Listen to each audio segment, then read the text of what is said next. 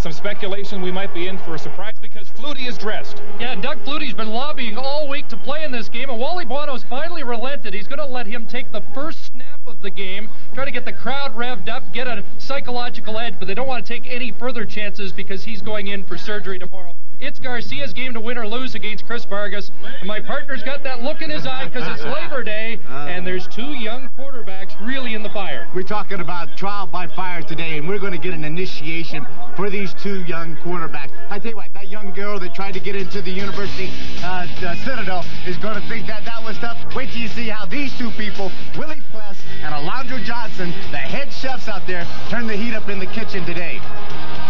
Yeah, the defense is a big story going into this game. All you have to know about the Eskimos, they lead in turnovers. They're number 2 in sacks, Stampeders' toughest team to run against. And both coaches agree that it's the team that handles the pressure of the opposite defense that's going to win this game today. Mark? Chris, can't wait to get started. Coming right up in 3 hours' time, we'll take you to Toronto, the Argos, and San Antonio. The return of Bob Obilovich, his 3rd stint as coach after firing Mike Faragalli. Scott Oak standing by in Toronto. Mark, at Skydome today, it's OB3, the beginning of Bob Obilovich's 3rd term as head coach of the Argonauts. 7 days ago, he dismissed Mike Faragalli and took over himself. The object of the exercise is to prove that many of the players Obilovich acquired as general manager in the offseason can get the team into the playoffs. Kent Austin was the major acquisition, and OB says the shackles will be off the quarterback today, freeing Austin to do whatever it takes to deliver the Argos to victory over the San Antonio Texans. That's coming up as the second half of our doubleheader. Back to you, Mark. All right, Scott, we'll go to you in about 3 hours' time, as I mentioned, coming up right after the Stampeders and the Eskimos here in the 35th Annual Labor Day Classic, the latest in a long line of legendary football games. Massive defeats like 1990 when the Eskimos slaughtered the Stampeders 38-4. Wild West shootouts. 1991, Danny Barrett engineering a 48-36 Calgary win. The Bravado, a guaranteed Calgary win that turned into an embarrassing 34-21 loss. Edmonton picking off 6 Flutie passes to gain some respect. And the intimidation. The Stamps wear special black jerseys last year to avenge their loss to Edmonton in the Western Final. Taylor. Coming up on the BF Goodrich TA halftime, we'll hear from Edmonton linebacker Larry Ruck, who has inflicted himself on Stampeder offenses over the years. We'll also preview Bob Obilovich's return to the sidelines, game 2 of our Labor Day twin bill. Well, they haven't had a great summer here in Alberta, but summer is definitely here in all its glory this weekend. Ideal conditions, not a cloud in the sky, and we're set for the opening kickoff. Here's Chris and Danny. Thank you, Mark. Ready now for the 35th Labor Day Classic. Mark McLaughlin kicks it off. 37,317 are in attendance at McMahon, and here is Errol Martin on the reverse, not fooling the Stampeders' Gerald Vaughn. As the Eskimos try something tricky to start with, Chris Vargas is the starting quarterback, making his 5th start. He's 3-1 as the starting quarterback, coming off a sharp effort last week. And Vargas will have a veteran offensive line, although 2 injuries at the tackle spot. And these tackles, Chris Green, Leo Groenwagen, will be under the gun today. Shalon Baker, the touchdown maker out of Montana, had a couple last week and has been a Rookie of the Year candidate. First play of the game goes to Eric Blount, right side, past Alondra Johnson, and up to the 35-yard line. That's a pickup of 9 for Blount, who was outstanding last week, 139 yards rushing against the Ottawa Rough Riders. That's the thing this young quarterback is going to do, is to try to run the ball early and take a little pressure off of this very tenacious Stampeder defense, led in the middle by the veteran. Stu Laird, the fireman, that can get it done. He's steady. Solid linebacking core, very agile. Pope is the guy that you're going to see coming off the corner, getting into Chris Vargas' face a lot, and Coleman, an excellent corner, very solid in the back end. 2nd and 1, give up the middle. Michael Souls broke off the initial tackle. Out to the 45, Greg Knox, the safety, had to pull down Souls as the the Eskimos try to establish a running game against the #1 rushing defense in the Canadian Football League. That little smirk you saw on my face in the opening, Chris, it gets you excited when you see two great defensive ball clubs like that. And I really love to watch this play. These guys in the hurry up, they can make a lot of things happen. Vargas's first pass in the flat, picked off by Marvin Coleman. One man to beat. And a touchdown saving tackle by Aaron Blount. But a huge turnover to start it. And Coleman feels he should have been in. Marvin Coleman has just played great. When we talked to Wally Bono the other day, we talked about give us some of the names of some prize guys that you're really happy with. Marvin Coleman was the first guy he spoke of. See, Chris Vargas and Ronnie Lancaster having a conversation, and Doug Flutie taking the first snap. And this building now abuzz because Doug Flutie is in. And again, he will get one snap. And Wally Bono says that will be it. Are you a betting man on that one snap, Chris? I think he's going for all of it. No, he'll hand it off. Tony Stewart bounces off one. Cuts back. And Stewart down to the 23-yard line. Has a gain of close to 6. Well, will that be it for Flutie? That's exactly it. You may have to drag him out. John Hupnagel's taking a look, and he's talking with Jeff Garcia on the sideline. As you can see, he comes out. He just felt, he meaning Wally Bono, that Doug Flutie deserved to be able to have this kind of attention, standing ovation. It's a wonderful compliment to a great athlete and a great addition to the Canadian Football League. And now a special presentation for Doug, the football symbolic of 30,000 yards passing. He went over that 2 weeks ago against Birmingham. He'll hold on kicks today, but I asked Wally Bono if they're down late in the game, will we see him? And he said absolutely not. They don't want to jeopardize the surgery that is scheduled for tomorrow in California. So it's 2nd and 4, and again Tony Stewart gets the call. Nothing doing. Benny Goods closing it up along with Larry Ruck, the middle linebacker. Benny Goods, number 40, and Larry Ruck, 47. Leading the tacklers. Edmonton's defense, they get a good push up the front with Benny Goods and Tony Woods in the middle. Great coming off the corner with Malvin Hunter and also Leroy Blue. An unbelievable lateral pursuit by Larry Ruck and Willie Pless and the nickelback, Singor Mobley. Mark McLaughlin on to attempt a 30-yard field goal. Kept watching him practice yesterday. We saw Doug Flutie throw out of this formation. I know all the teams practice it. They're not going to try it. And McLaughlin misses. He was 25 of 28, but he misses here from 30 yards out. Stamp strike first, but it's only one here in the Labor Day Classic.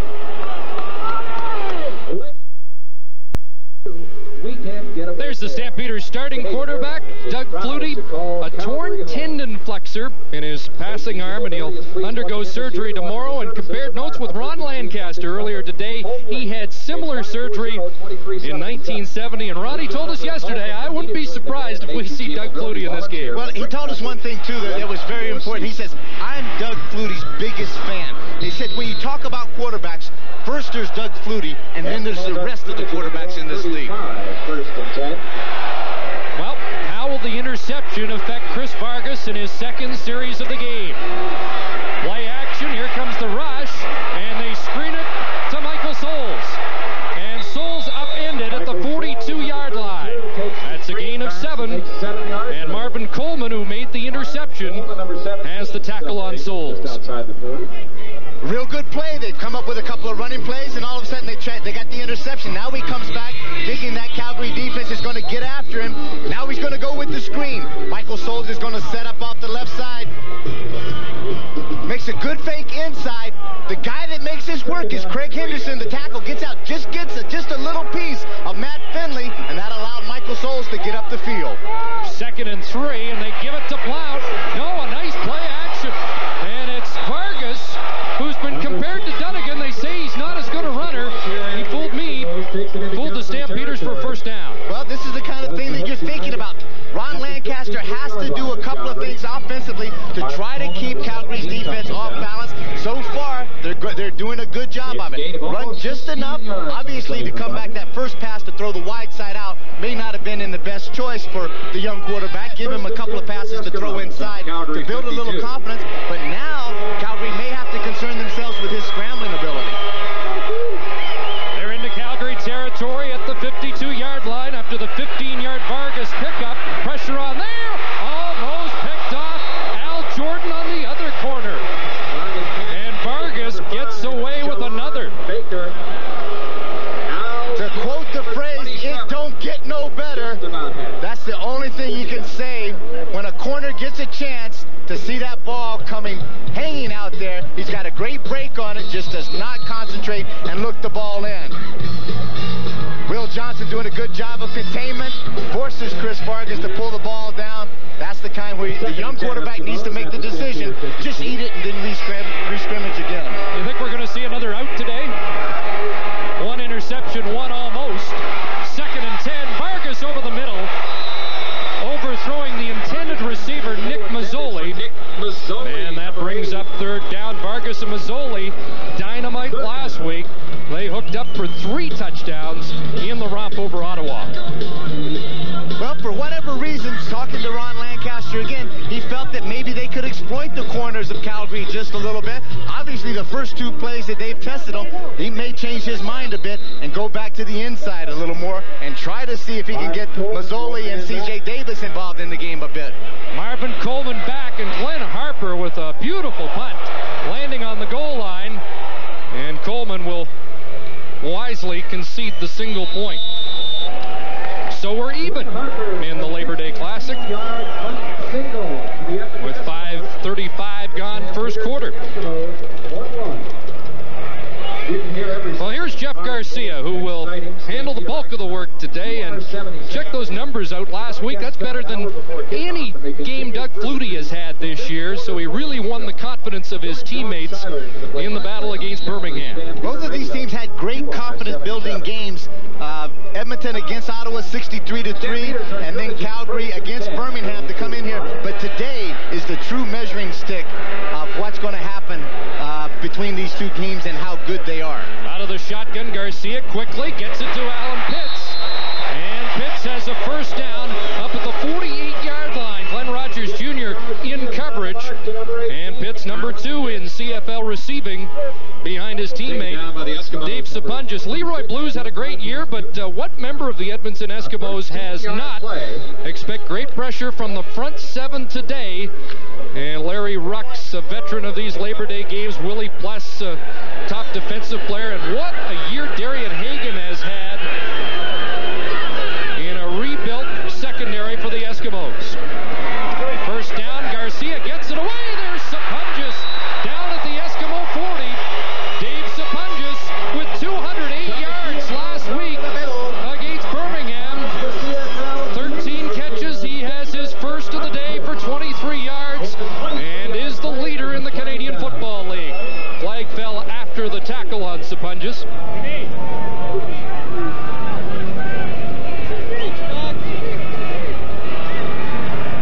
Neil Payne, the referee. Disqualification for rough play, number 26 Edmonton, 25-yard penalty. Wow. That's Glenn Rogers Jr. He's done for the day. What a loss. That is a tremendous loss for the Edmonton secondary. It really throws a curveball into Coach Lancaster's plans.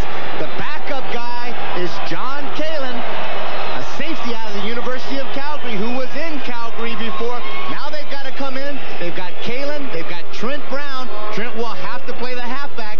Kalin will move to the safety. Well, they lost to DB last year by disqualification once the game was over.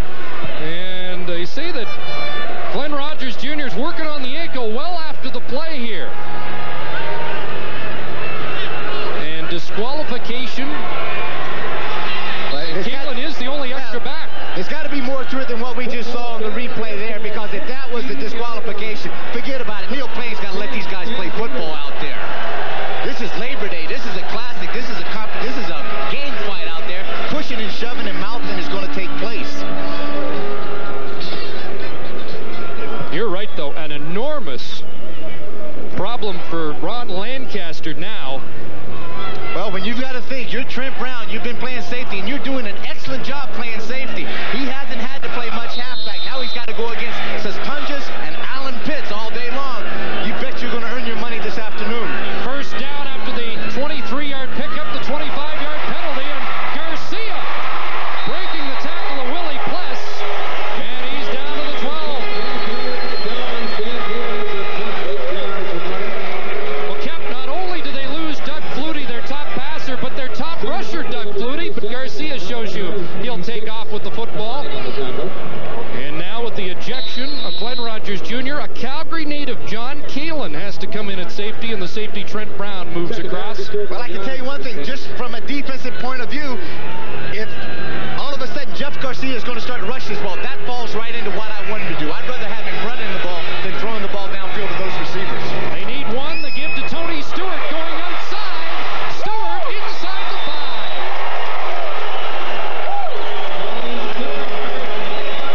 A 1,000-yard rusher last year. Tony Stewart has struggled this season. Missed the last game with a rib problem. But they want to establish the ground game to help Garcia. You can see right there, that's Trent Brown, the halfback who comes to the outside. Just not familiar with how to squeeze to force containment. Got caught inside too tightly. That allowed Stewart to get outside, pick up the yardage. He's got to be able to get upfield, force Stewart back inside into where the pursuit is going to take place, and maybe one of the guys are going to make the tackle. Well, this is Tony Stewart, touchdown territory. They fake the handoff. They throw, touchdown. That's Marvin Pope. Big Daddy with the touchdown, and Garcia with a beautiful play fake to Tony Stewart. John Hufnagel taking a page out of Lancaster's playbook where they've used Willie Pless on short yardage a couple of times. They use Big Daddy on the short yardage, fakes the block, goes down inside. Good play fake. Held all of the Edmonton defenders, and the Big Daddy rumbles into the end zone and catches that for the big score for himself. And there's a message in all of this midway through the first quarter. There are no surprises on Labor Day because anything can happen. I thought Houdini was dead, but I tell you what, he's alive and well somewhere amongst these two teams today. Big Daddy the touchdown, the Stampeders the lead. Hey, that's how you gotta be versatile, baby. Yeah, he's versatile, all right. He's been on Wally Bono about playing fullback. He wants to carry one in the end zone too, but here he catches the 3-yard touchdown pass. Just top left of your screen, all it is, it's nothing to it. Nobody's going to make a move. He's just going to come out here. Good play fake inside. And Jeff Garcia, all he has to do is dump it over the outstretched arms of some of the defenders. And Marvin Pope is all by himself in the end zone. Here's Eric Blount from his 20. Across the 35. Number 35, Eric. And that's where the Eskimos will put the ball in play. 6:19 left, first quarter. 55 yards on the kickoff for Mark McLaughlin. The Eskimos started slow last week, posting a record 63 points against Ottawa, but Chris Vargas had just 9 yards passing in the first quarter. So, young quarterback, might take him a little while to get comfortable, if he can get comfortable against this Stampeder defense. First and 10 for the Eskimos at their own 37. Lodger Johnson, Matt Finley, Will Moore, those boys out there, they're not going to allow him to get comfortable. They're going to get in his face and make it a tough day. He's on, ball up for grabs, and Blount hung on with Alondra Johnson in the neighborhood. AJ, a leader on defense in tackles for the Stampeders. One of the reasons the force is really going to happen is the speed on the outside rush guys. Will Johnson, Dwayne Patterson, Strekos Izakovic are going to get up the field very quickly and force the young quarterback to have to step up, or as we just saw, throw off balance and probably throw into the crowd. Gain of 2, it's 2nd and 8. Better protection, lots of time, going deep, looking for Baker, and he can't bring it in with Al Jordan tightly covering that great rookie. Al Jordan, 5'10", 175, young man, 25 years old, out of UCLA, was picked up in the first round of the Las Vegas dispersal draft, and Coach Wally Bono felt thought that this guy was a keeper, a really solid man to have on the hot corner. These are two new corners for Calgary in Labor Day action anyway. And Wally Buono's given them high marks so far this year. Coleman at his 26. Flag goes down for no yards. And they'll tack the penalty onto that. Just over 10 minutes gone. Kevis Reed was inside that 5-yard restraining area, number 24. 46 yards. You see him patting himself right on the chest. He said, that's my bad. All he has to do is use that great speed to get down the field for coverage, but you have to pick up the ball and find it.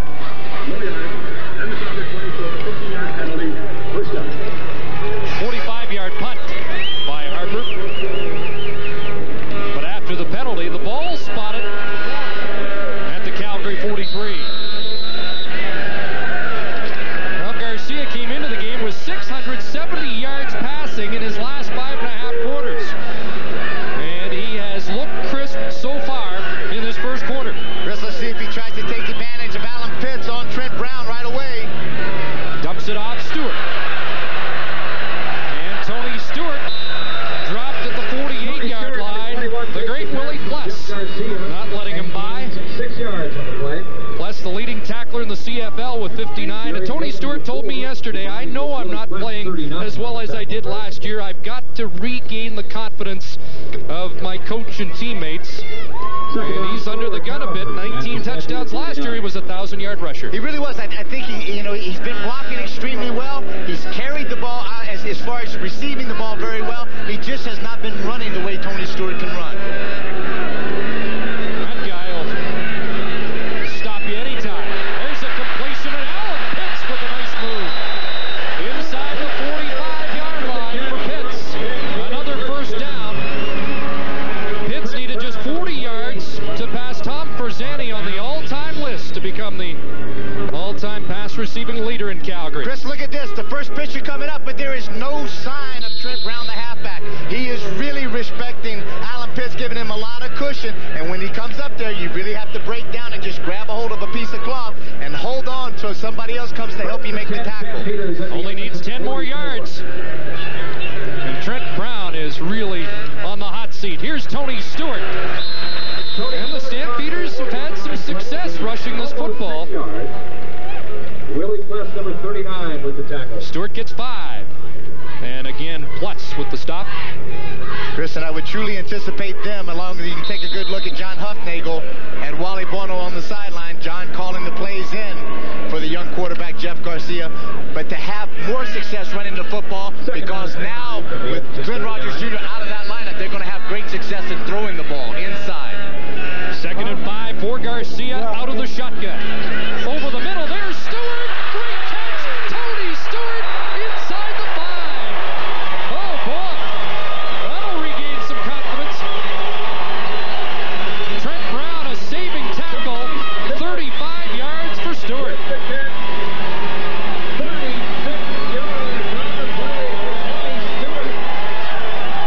Edmonton plays a lot of complicated defense where they try to match up on the 3-man side. All of a sudden, you leave Tony Stewart one-on-one against Willie Pless, and he gets upfield quickly. Willie is in a catch-up position. Great throw, but unbelievable concentration by Tony Stewart to pull the ball in.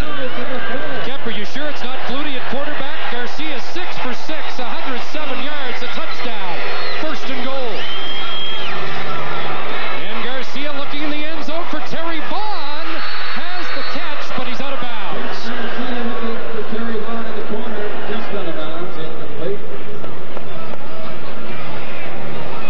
Just ran out of real estate. But that was one of the aspects last week against Birmingham kept. Garcia likes to go to the wideouts, and that stretches the defense. Vaughn was active last week. Pee Wee Smith on the other side, his first 100-yard receiving game of the season. Well, I think the same offense still prevails here between Garcia and Doug Flutie. The thing is, it's just shortened down just a little bit to what Garcia can actually do a few things really, really well. 2nd and goal. Blitz is coming. Garcia pumps, throws. Danielson can't haul it in. Kevis Reed in coverage. Excuse me, Pee Wee Smith, the intended receiver.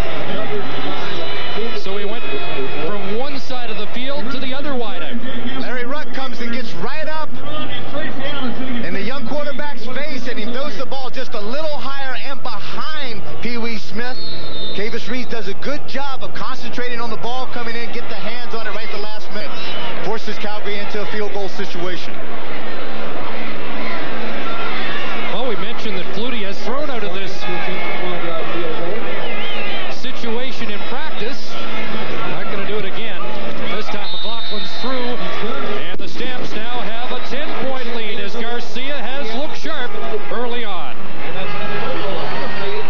Alberta Boot Company for the That's quite a triumvirate. John Hufnagel, a former quarterback of the Stampeders in Labor Day Classics. Doug Flutie, Jeff Garcia conferring after an impressive drive, fell 3 yards short. And the Calgary Stampeders always Dan the Giz watching this one on the sidelines. Been tough. He hurt himself against Ottawa on the opening kickoff. Pulled hamstring to see. It's crucial to get him back into this lineup. In the meantime, Eric Blount handling the bulk of the kickoff returns up to the 37-yard line. That's a 16-yard return after a 53-yard kick. I mentioned Vargas, a slow start last week, but great confidence among his teammates. He's got great leadership ability for a youngster. I have to admit one thing. If I'm a young quarterback like Jeff Garcia, I personally would feel a lot more comfortable sometimes getting over there talking to John Hufnagel and Doug Flutie, possibly than the young quarterback Chris Vargas. The guy he's got to talk to over there is Kerwin Bell right now. Kerwin Bell still trying to figure out a few things about this game. Wonder how unsettling those first two passes were. The first picked off, handoff up the middle. The second almost picked off for an interception. The Eskimos still working that ground game. Michael Souls has 3. Well, Chris, it's kind of a backhanded compliment to the Calgary defensive halfbacks, Kenton Leonard and also Gerald Vaughn, that they feel more, that Edmonton feels more comfortable trying to attack on the corners than at the halfback position. Heat on Vargas, and down he goes. He got back to the line of scrimmage, but that's all. Kenny Walker. Great defensive lineman out of Nebraska with the tackle. As the clock winds down in a first quarter dominated by the Stampeders.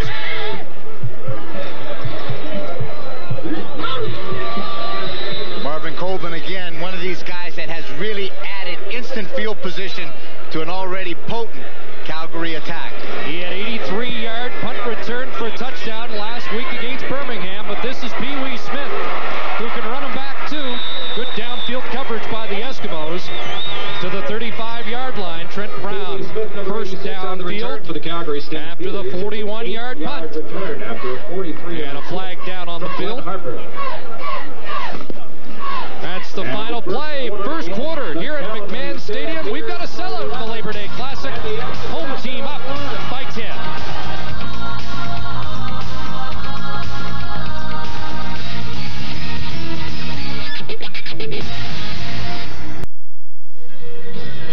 Back live at McMahon Stadium with Doug Flutie. Doug, I saw you in practice throwing with your right arm and your left arm yesterday. Might we see you throwing a pass in this game before you go to surgery? I doubt it. If I could throw, I'd be in there, and if I do throw, it'll swell up, and I won't be able to have surgery tomorrow. So no surprises? No, I don't think so. All right. Would have liked to have, but I don't think so. Thanks, Doug. Chris? Well, that's at least not with the right hand. He did try to prove he could throw it with the left hand, but he said only about 20 yards with a little zip on the ball. Garcia's had some zip in the first quarter, and he's got Pitts. And Alan Pitts is up to the 53-yard line, and that catch will make him the all-time leading pass receiver in Calgary Stampeder history. And he surpasses an old guy I had to chase around out there, Tommy Frizani, Chiefs, number 22. Just a deep end. He reads this very, very well, but you can see the cushion that Trey Brown gives him. And the linebackers up front, Mobley and Willie Press and Larry Ruck, got caught up the field just a bit. And Alan Pitts was able to work in that zone behind him. Take a look. That's a lot of yards. First down call, Tony Stewart. And I think the Stampeders had a little more success running the ball than they might have expected early on. Well, as I said, I think that the big key right now is that they're having enough success throwing the ball to all the receivers that they want to. That's opening up this rushing game. Had Glenn Rogers Jr. not gotten thrown out of the game early, I think it's a different ball game. Now, unfortunately, it's going to be a very long day out there for the Edmonton defense. Second down.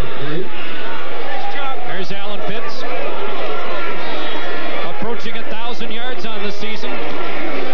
Stewart on second down, upended by Trent Brown, who's moved across to that defensive halfback spot. And Stewart is going to be short, just short of the first down. This may require a measurement. It's under a yard to go, and Calgary will be gambling on third down. Yeah, you chased Forzani, you chased Huffnagel a bit in Labor Day games. Oh, you didn't have to chase Huffy. Huffy was easy. You could actually see Huffy's face. He'd stand in front of you. He couldn't run away from you too much. But I can guarantee you, Tommy Forzani could run. He was very quick. Now, you're not telling me you were faster than Huffnagel. Oh, I'm telling you that right now on national television. Third down, and that should move the yardsticks. We'll get rebuttal from Huffnagel. Calgary Stampeder first down. Well, as good a quarterback as he was, he has quite a track record now as an offensive coordinator. And probably one of the main candidates right now if he ever wants to be a head coach. He is probably a well sought out individual. There's a guy right there. You can just look at the stance, look at the posture on Coach Lancaster. He knows that things aren't going very well for his team right now.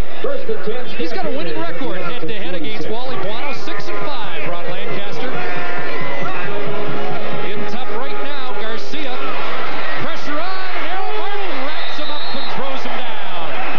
Errol Martin with his 7th sack, and consider he doesn't line up on every snap.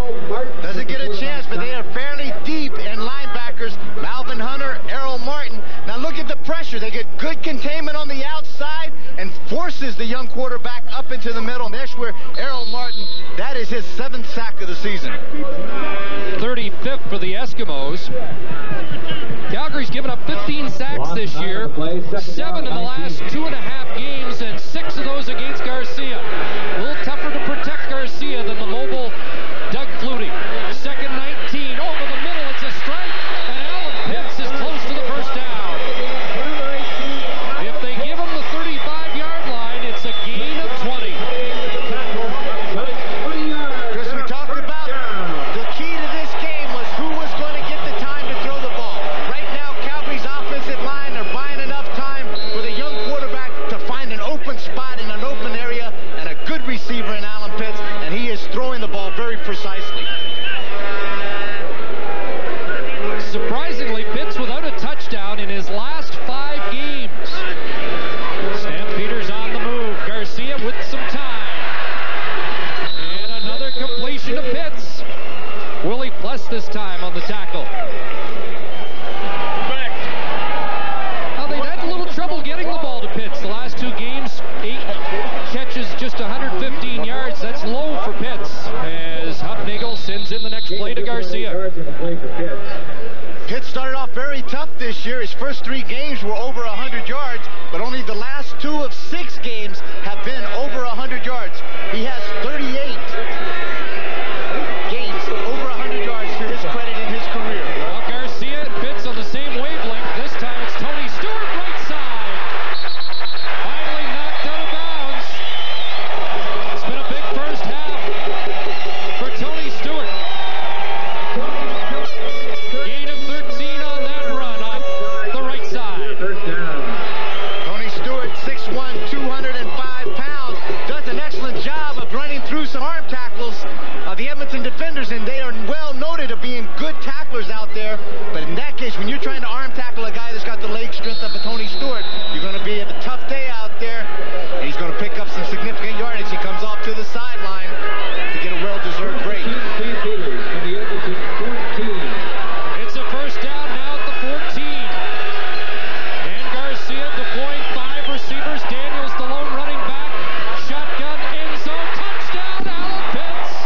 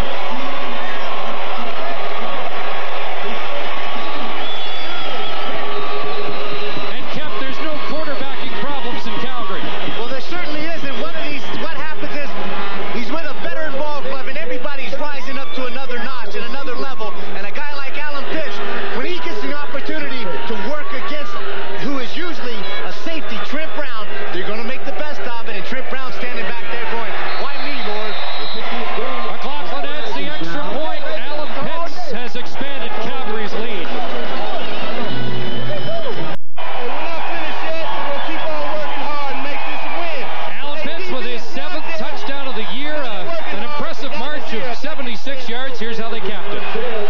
Not much of a fake outside, but all he does, Trent Brown is so cautious back there, gets his hips turns to the outside, and Alan Pitt doesn't need very much room to make a lot of things happen. Easy catch and a very excited Jeff Garcia. Yeah, they've been saying this guy's quiet, kind of laid back, a Richie Cunningham type. Didn't look like it after that touchdown throw. Eric Blount and the Eskimos need a spark. Blount down at the 25-yard line. Gerald Vaughn leading the tacklers, an 18-yard return. And the 37-317, fourth consecutive sellout here in the Labor Day Classic. Enjoying this one so far. Chris, I think it's crucial right now that the young quarterback understand the situation. He has to be probably the best defense that they can have. Even like they used to say, the best defense against Flutie's keep him off the field. He has to make first downs, make possession drives right now, and keep the ball in the hands of the Edmonton Eskimos. And I don't know if that's possible. Here comes the rush, and down he goes. Kenny Walker, 6'3", 260. Got the arms in the air and then buried Vargas. Kenny Walker. This Calgary defense works so well as a unit. Will Johnson gets up, forces Vargas to have to pull it down and try to reload it again. But there's excellent coverage in the secondary. There's nobody open down there. And as soon as they have such great coverage like that, that front four and front seven, they get in your face and make sacks happen. That's the first official sack as defensive coordinator Frank Spaziani looks on. Second and long, Vargas in the flat, and he has a completion to Shalon Baker in front of Al Jordan, and that was almost picked off. Baker on the sidelines. But Shalon Baker is a big addition for these Eskimos this year, a strong Rookie of the Year candidate. A lot deeper patterns than I would have anticipated Vargas trying to throw right now, but he had some success. Shalon Baker comes into this game, 50 catches, 819 yards, 2 touchdowns. Ron Lancaster, big supporter of the fact that this kid could be Rookie of the Year in the CFL. Kemp, it's 3rd and 2, and the Eskimos going for it from their 34. Big play first half. And the give, I don't know if they got there. Earl Martin turned back. Vargas says they've got it. They set the fireworks off here in anticipation of a turnover on downs, but we're going to wait till they unpile. I can guarantee you one thing, those fireworks in the end zones aren't nothing to equal the fireworks that are taking place on the field right now.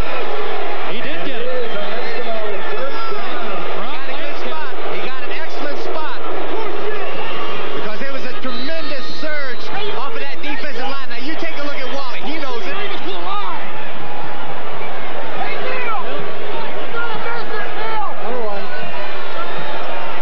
First and 10 Edmonton at the 35. Buono's reaction says it all, but the drive stays alive for Eskimos. And it's Blount.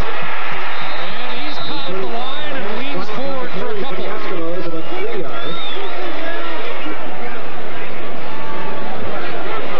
Will Johnson, the tackle. Number 81 with the tackle. Just 62 yards offense so far for the Eskimos. And that's Steve Krupe, the right guard, who's on the limp. We mentioned the Eskimos lost their starting tackles, Chris Morris and Blake Dermott. Morris could be back for next Friday. Stampeder for the day. Warm up in the stands, sit on the bench. Sandy Annunziata is the backup offensive lineman for Edmonton, a former Stampeder. And while Krupe gets attention, we'll take a timeout. It's all Calgary so far. Welcome back to McMahon. Steve Krupe on the sidelines. Graduate of the University of Western Ontario, replaced by another Western alumnus, Sandy Annunziata. And such a focus on this offensive line of Edmonton coming into the game, and a lot of pressure on this rookie right now. They've got to buy some time for Chris Vargas.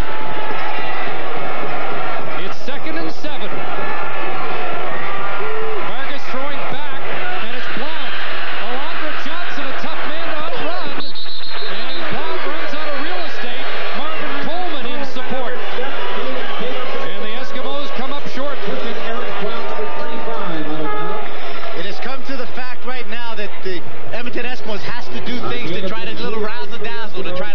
set, try to keep this Calgary defense off balance as best they can. Misdirection, move the pocket one way, try to throw back across the green. But the one thing that this Calgary defense has is incredible team speed. And they have wonderful ways of pursuit to the ball. If they get there, they make a tackle. Everybody is very disciplined in staying and doing their job. And that's why the Edmonton Eskimos are having such a tough time picking up any yardage.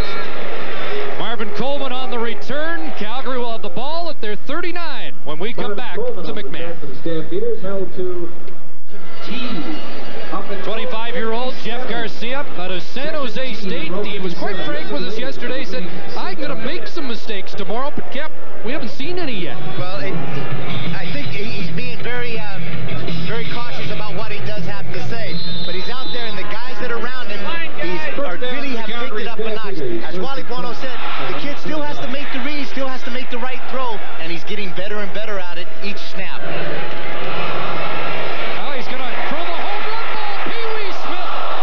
And Garcia would love to have that back because he missed him by a stride.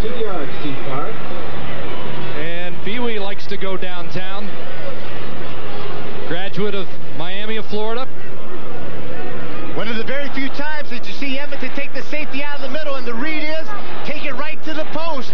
Plenty of time for Garcia to throw the ball, and it's just right past the outstretched hands of the speedy Pee Wee Smith. Now Pee Wee looking for his first major score of the year. He got in behind the Eskimos secondary there. 2nd and 10. Time for Garcia. Sapunjas into Edmonton territory at the 50, and John Kalin came across, but we cannot underestimate the ejection of Glenn Rogers Jr. because the Stamps are enjoying this afternoon in that secondary.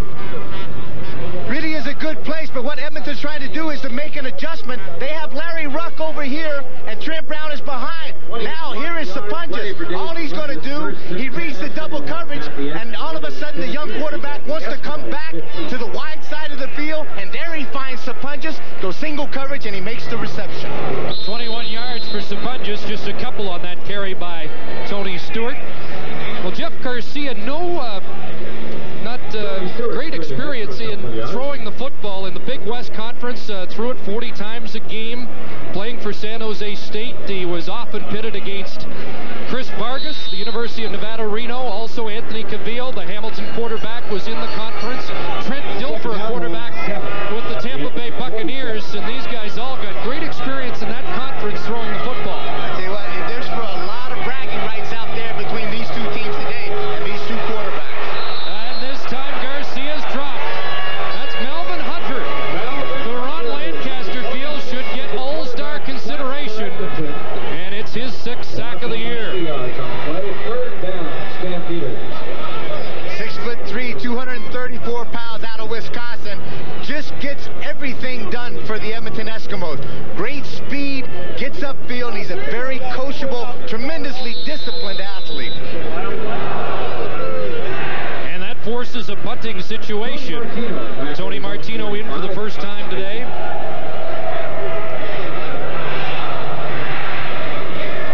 And Lucius Floyd, the DI for Edmonton, is back. Check that Blount, and he'll chase it down through the end zone, and Martino has a single point. And it's now the Stampeders up 19-1. New quarterback for the Edmonton Eskimos, Kerwin Bell, is off the bench. And his first throw in the flat, and it gets to Shalon Baker for a first down. Kid out of Montana has his second catch, and Bell's moving the yardsticks with his first completion.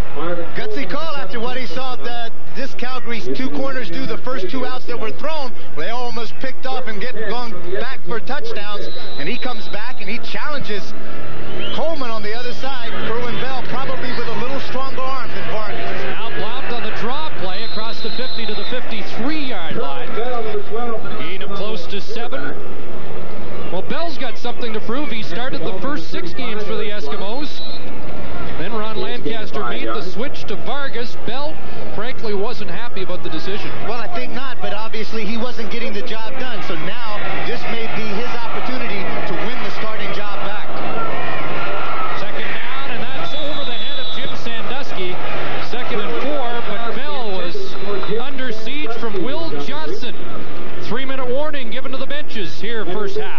4 for the Eskimos. Here's what's in store for the BF Goodrich TA halftime. Larry Ruck, the Eskimo career-leading tackler, the anchor man of the CFL's best defense, having trouble today, and we'll preview the Toronto-San Antonio Game 2 of our Labor Day doubleheader. Chris? Full heat on Bob Opilovich and the Toronto Argonauts to get things going after Labor Day. Will Johnson sizing things up after tracking down Kerwin Bell, forcing this punting situation. Harper angling it out of bounds. 2:31 to go, first half. And the Stampeders up 19-1. Not the kind of kick that you want to have in a game like this. You would think that it's only a 29-yard punt for Glenn Harper, came in with a 39-yard average.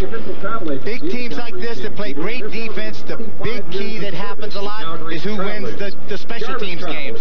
And right now, you need to have a guy like Glenn Harper, when their offense is sputtering enough, to be able to boom out some howitzers out there to get the balls deep and at least try to make Jeff Garcia start on as long a field as possible. At the 29. The six-pack deployed by Garcia. And over the middle, Tony Stewart with the catch, and he fights his way near the first down stick before Willie Pless wraps him up. Tony Stewart. And this may be the kind of offensive strategy that you're going to see Jeff Garcia start to take now a little bit, trying to see if he can take advantage in the middle because they're taking Larry Ruck, and one of the linebackers try to slide out to get some underneath coverage against a guy like Alan Pitts, so it makes that middle very vulnerable. Great 12-year veteran, Larry Ruck.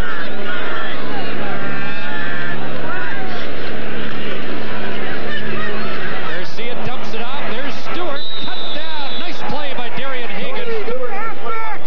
And he drops Stewart for a loss. And Ron Lancaster can't say enough good things about number 4 in the Eskimos secondary. Just a terrific athlete. This guy could do it all. Quarterback, he's a defensive back. When he was with Colorado, he was the first guy, the sixth guy in NCAA history to ever be able to rush and pass for over 1,000 yards. That was in 1990 when Colorado was the national champs. He's really found a home at defensive back with Edmonton. 2nd and 10. Garcia over the middle. There's Sapunjas. And Larry Ruck brings him to the turf. That'll move the sticks. Dave Sapunjas, the CFL's leading receiver. And he's over 1,000 yards on the year. Just give advantage right now to Calgary and Jeff Garcia and that offense, because they really have Edmonton's defense guessing to where the ball's going to be thrown or where it's going to be run on the next play. Well, he's a close friend of Doug Flutie's, but he said last week's win over Birmingham, one of the most satisfying of his career. There's a pass for Danielson, and Hagan was all over Big 88. And it's incomplete. But this Calgary team has heard so often that they are Doug Flutie and the rest of them, and under Jeff Garcia they have a chance to prove that they're a lot more than that. Well, I think that there's not one man that's going to make the whole team, but anytime you have a man like that pulling the trigger as a quarterback, you sure stand a better chance of winning a lot of football games. But this is a young quarterback here that has a tremendous amount of potential, and he's surrounded by veterans, and these are some guys that can get it done. Primarily, even if the offense sputters somewhat, that they have such a good defense, they keep getting the ball back into the offense's hands. It gives him a lot of opportunities to make something happen. That's Len Williams. He is the backup quarterback in Flutie's absence, and Garcia electing to use the timeout with 1:24 to go. He wanted to make sure he had the right play call. He'll consult with Flutie when Edmonton's on the field, ask him what he sees out there defensively. Flutie with some input, and of course Huffnagel calling the signals, except during the hurry-up offensive situation, and that was the scheme they were just in. You can just imagine what's going on internally with Doug Flutie right now, a position he is not very familiar with being, is on the sideline. 2nd and 10, and Garcia going deep. Terry Vaughn can't track it down. Out there on the corner against John Holland. It's 3rd down. And Holland letting him know that if it was catchable, he would have been there. Well, I tell you what, Terry Vaughn had about 3 steps on Holland, and if he was able to keep that ball to the inside the young quarterback had led him toward the post just a little bit more, as opposed to throwing it over the outside shoulder, then that would allow the receiver to create a little more void between he and the cornerback. Then that catch becomes very catchable. That pass becomes very catchable for Calgary. Martino blasted the last one. This one not as deep, but Blount. That is 10. And a wave of red downfield. That's Ray Biggs, who leads Calgary in special team tackles. Greg Frere's there as well, and a 47-yard boot by Martino. 1:07 left, first half. The Eskimos need a spark, but they're going to start deep in their own zone. Ray Biggs leads this Calgary defense on special teams tackles. This Calgary defense plays big-time special teams every time they play against the Edmonton Eskimos. They're just hoping that the Gibbs was back there because they have shut him out over the past Labor Day games.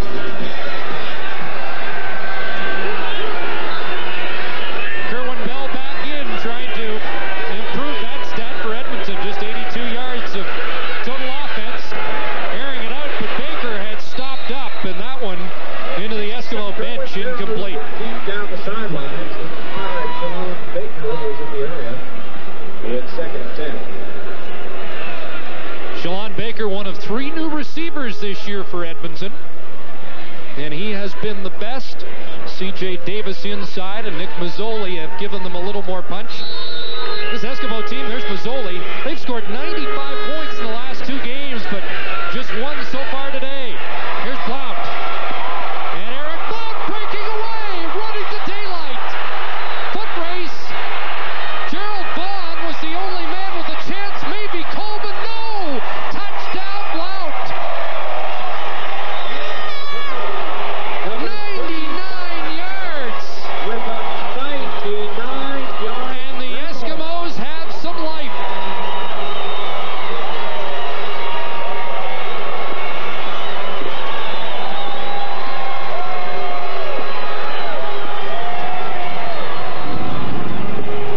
What a good play. They're expecting to put the heat on Kerwin Bell, and he dumps it off.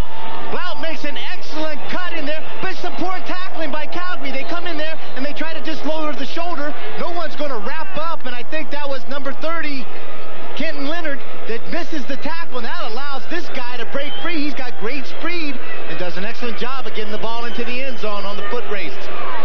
Lucius Floyd had a 100-yard touchdown earlier this year. And now teammate Eric Blount has a 99-yarder, and it couldn't have come at a better time. 45 seconds to go first half. And it's now 19-8, and the Eskimos have a little better taste in their mouth as they're getting set to go to the dressing room for halftime. 2nd and long, Calgary's continue to play back in the zone and force them to throw it underneath. But the one key point to when they do throw the ball underneath, you got to go up there, react, pursuit, and make the tackle. Calgary did not get that job done on that particular play. Out of North Carolina, just his 2nd game. He arrived around Labor Day a year ago. Worked hard on the practice roster, almost won a job against Lucius Floyd during the training camp. Ron Lancaster said it was dead even, so he went with the veteran, but Blount making the most of his chance. First guy in the ACC conference, the 2nd in UNC's history, and the 5th in the NCAA to have a punt return and a kickoff return, both for touchdowns in the same game. This guy is used to getting the ball in the end zone. Now they tried a short kick last week successfully against Ottawa. Fleming kicks this away. Marvin Coleman met at the 25. Held to a 7. Brian Walling led the wave downfield. 67-yard kick by the Eskimos. Now kept, there's 40 seconds left. Calgary has dominated the first half, but now find their lead at 11. Does Jeff Garcia just play it conservative, or do they try and answer back? You come right back and you put Alan Pitts over there against Trent Brown, and you throw it for as many times as you can during that 40 seconds. And that's not picking on Trent Brown. That's just the fact that you've got to go to the weakest link right now, and unfortunately he happens to be it. Trent Brown playing out of position because of the disqualification of Glenn Roger Jr. While they try the sweep, cut back Stewart, and Tony Stewart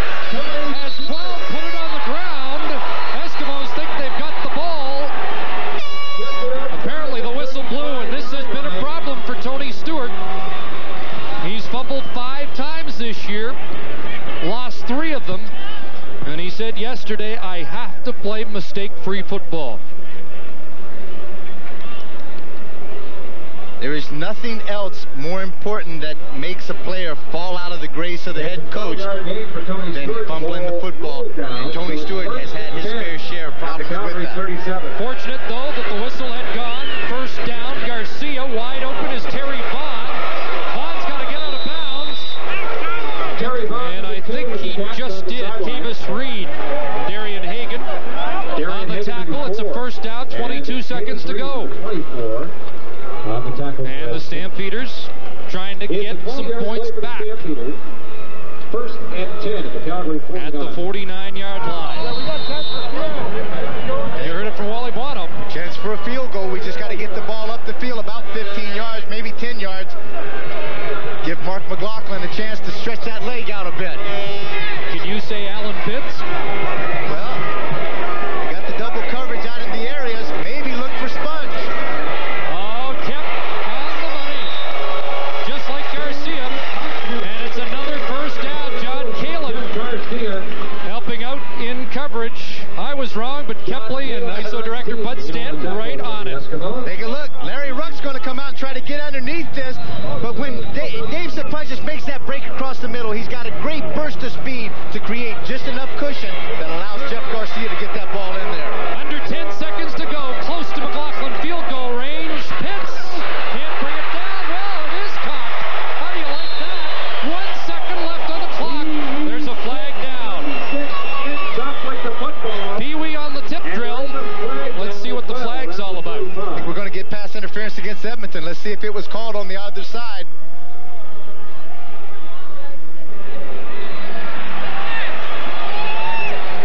To the right-hand side of your screen, he's trying to throw the out to Alan Pitts. He gets one hand up. It tips off John Holland, but all of a sudden, Pee-wee Smith, great presence of mind to be able to pick up the tip. Makes the reception. Deliberate force on pass interference, Edmonton number 17. Penalties decline. First down. Yeah, that was in the hands of 3 guys. Holland called on the pass interference, and Mark McLaughlin is called upon for the 3rd time. Mark McLaughlin. And this will be from just outside the 35. Should be well within his range. His longest has been 52. His first kick just really wasn't that good, though. This one's okay. And after the big touchdown by Blount, the Stampeders do get 3 back. It's halftime at McMahon Stadium. A sellout crowd enjoying this one as the hometown Stampeders go to the dressing room with a 14-point lead.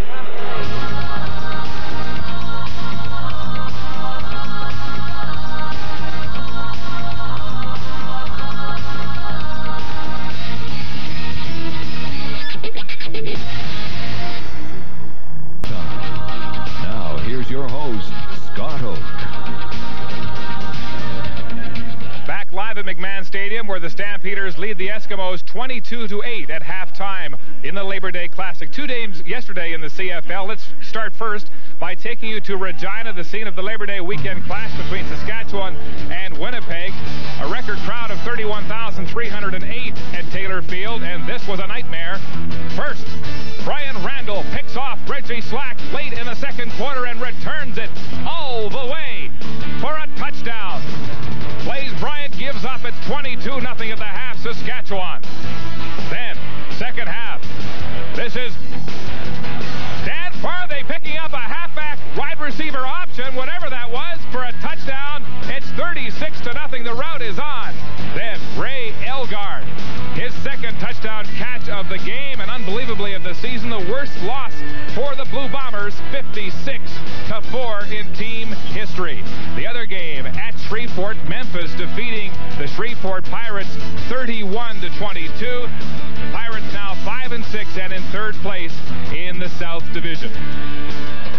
While here in the West, defense has always been the strong suit of the Edmonton Eskimos. When it comes to linebackers, they make the mold. Kepley, Bass, and now Larry Ruck. In a few words, I'd have to describe myself as just kind of your average everyday guy. Honest, hardworking. I guess I enjoy the competition. You know, there's lots of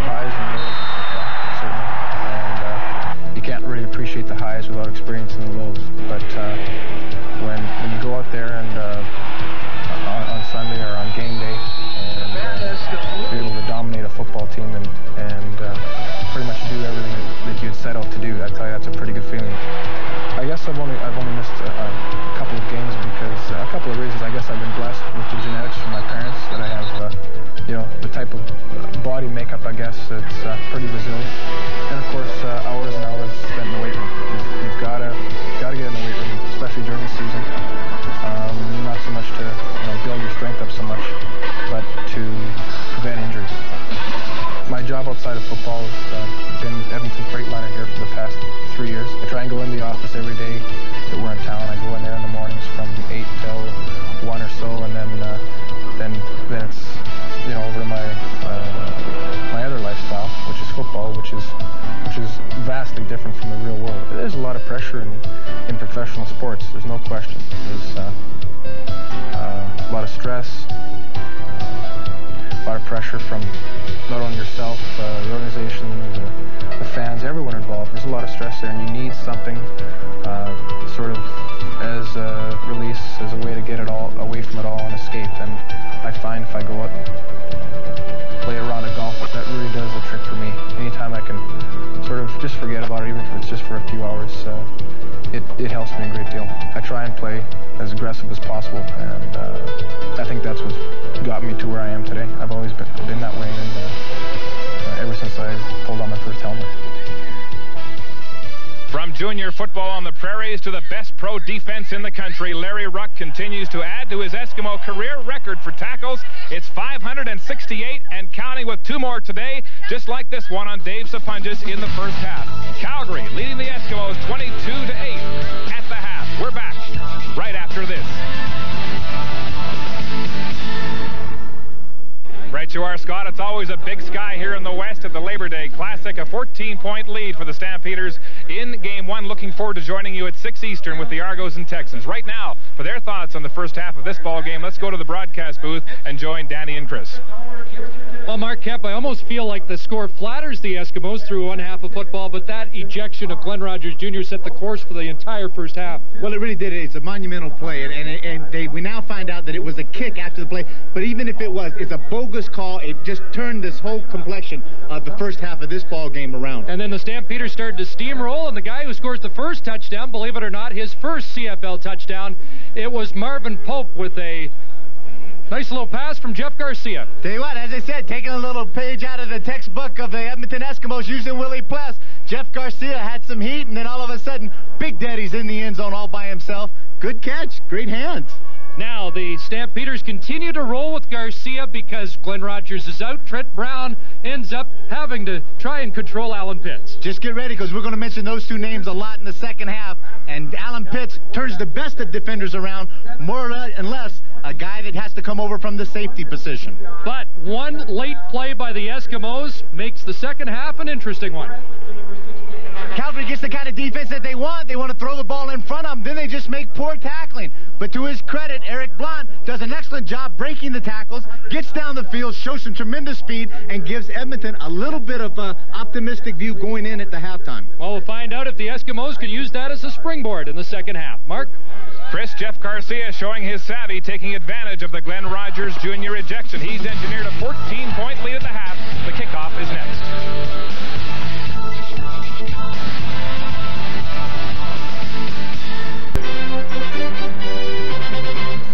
The CFL on CBC. Brought to you by BF Goodrich TA. Performance. Serious performance.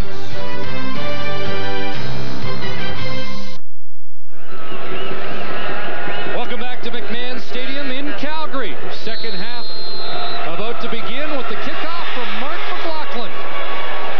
And Eric Blount, who dazzled us with that 99-yard touchdown, has the football.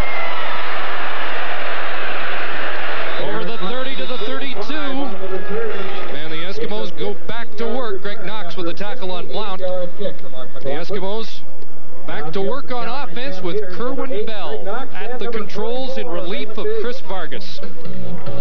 See the numbers when that short stint that he had in the first half, 2 of 4 for 110 yards. Most of that yardage coming on the 99-yard screen pass to Eric Blunt.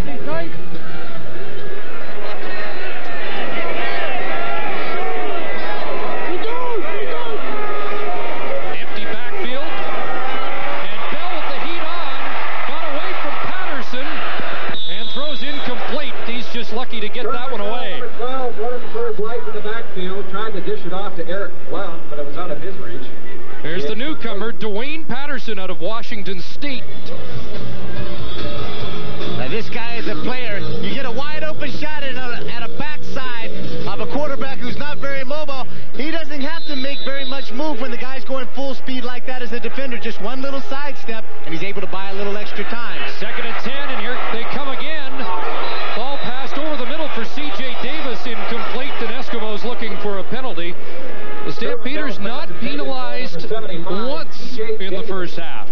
It's incomplete. And Vargas on the headphones. Well, this is unfortunately for him, a position that he was very familiar to at the beginning of this season, because Kerwin Bell was signed as the guy to be the #1 quarterback. And the youngster has come up and really played extremely well and got an opportunity to show himself. It's a good tandem right now, so now Kerwin Bell has an opportunity to try to get his starting position back. Interesting part of that last graphic, they have not completed a pass to a slot back today. There's a better kick by Harper. That's a beauty. And Marvin Coleman inside his 20. Past the first wave, and he's dangerous. The slippery Marvin Coleman across midfield. And that's a big tackle by Malvin Hunter. Well, the Stamps get instant field position to start the second half. It's a 40-yard return by number 17, Marvin Coleman, who's 3rd in punt returns in the CFL this year. The Eskimos get a little help with the big booming kick. They have great coverage, but then the Calgary special teams does such an excellent job. They have a guy back there that they know once he gets his hands on the ball, all I have to do is if I make my block, Coleman can break it and take it to the house at any point in time. Let's good look at Jeff Reinbold, the special teams coach, and you can see the frustration that he's showing.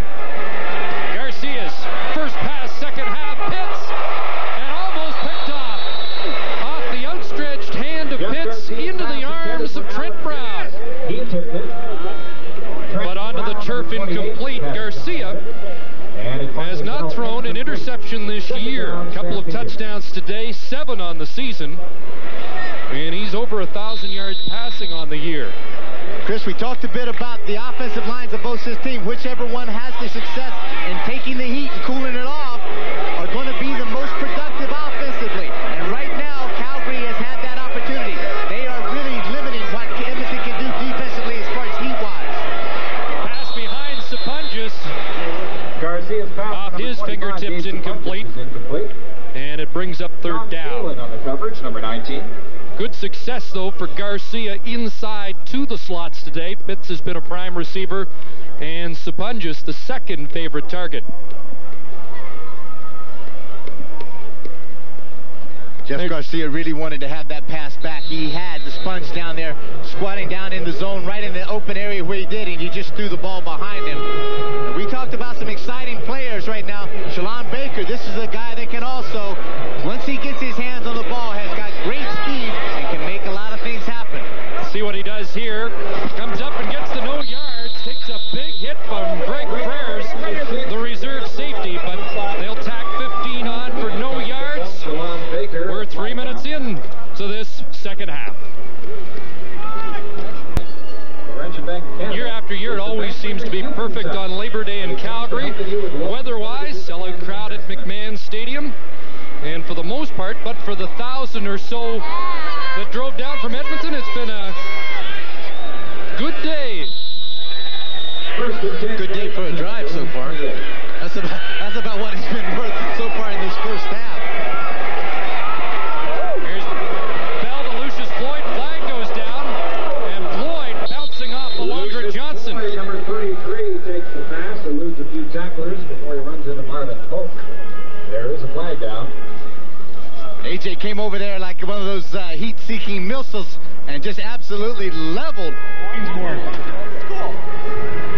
Illegal contact, Calgary, number 91 on the receiver. Penalty is declined. First down. Marvin Pope called, and it's a first down. So Lucius Floyd is in. A tender ankle kept him out last week. He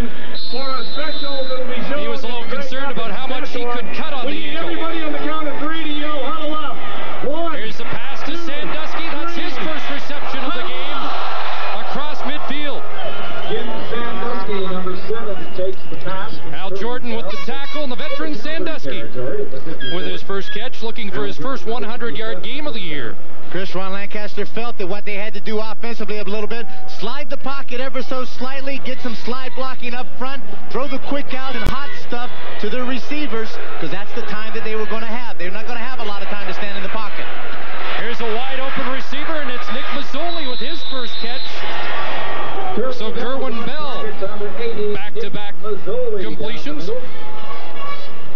Gerald Bond, number 38, Marvin Pope, 91 combined for the stop. It's got to be very disappointing for Nick Mazzoli. This is his first catch so far in this game. Last week, as you can see, 6 catches, 152 yards, 3 touchdowns. He just turned the house out up in Commonwealth Stadium. Having his best career season. Football team.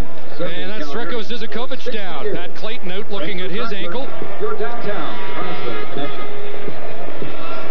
Calgary Stampeders and Xerox. Just over 3 minutes into this second half at McMahon Stadium. The Stampeders up by 14. Frank Spaziani, the defensive coordinator, taking this time out.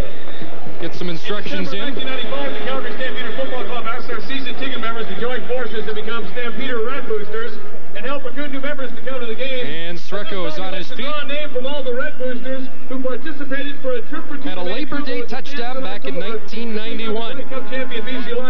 Had a 36-yard interception touchdown against Ottawa earlier in the season. And you can see just how involved every time that Garcia comes to the sideline, the first guy that he's in his ear is Doug Flutie, talking to him, and maybe just he may be redundant in what he's saying, but he want to make sure that he is seeing Garcia, he's seeing exactly what Doug Flutie is seeing on the sideline. First down for the Eskimos, 1st and 10 from the Calgary 39. Deepest drive for the Eskimos today. Lucius Floyd gets the call and has a hole. And Floyd powers his way inside the 25-yard line. That's a pickup of 16. Number 33 ripped off a 15-yard gain. Good rush off that left side. Now this is the thing he did. Kerwin Bell had slid out there before and threw the out. Now he's going to slide out a bit. Give the draw play to Lucius Floyd. Good blocking up front by Green and Hendrickson. Hendrickson, the left guard, was very slow getting up, but they don't have anybody else. You've got to stay in there and play. First down, Bell. Sidearms out, almost picked off. Gerald Bond. Kerwin Bell Stretched out, couldn't bring it in.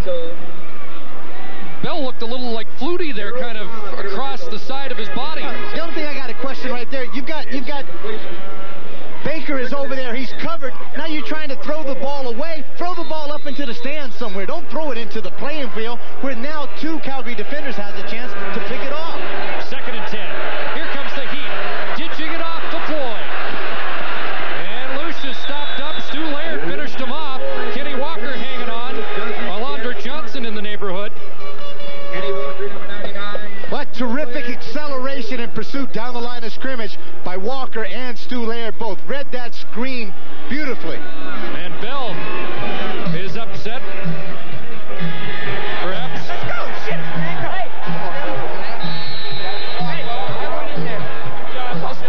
Well, looked like somebody missed an assignment. Well, as much as he thinks that somebody up there may have missed an assignment and had to make a block on one of those guys, as I said, Walker and Stu Laird played it perfectly to shut it down to no gain. Sean Fleming puts it through from 30 yards out. And these Eskimos have some life. It's 22-11. We're early second half. Welcome back to McMahon. In case you joined us late, Big Daddy Marvin Pope, star on defense for Calgary, got the first touchdown of the game. Play action pass from Jeff Garcia. McLaughlin added a field goal, and then it was Garcia to Pitts. Alan Pitts, now the all-time leading receiver with Calgary. Blount got the 90 back in the game prior to the end of the first half. A last-second field goal made it 22-8. Tony Stewart with the carry on first down, up to the 39, gain of 4. And in the second half, a Sean Fleming 30-yard field goal makes it 22-11. Willie Pless, number 39. Tony Woods, number 91, also in on that. Production that time as far as the offensive line getting off, trying to catch Edmonton a little bit off guard by rushing the ball on 1st and 10 as opposed to throwing it. But Edmonton reacting very well to the play and shut Stewart down for a gain of about 4 yards. Stampeders have won the last 2 Labor Day Classics. Eskimos winning in 92. Here's Terry Vaughn with the first down.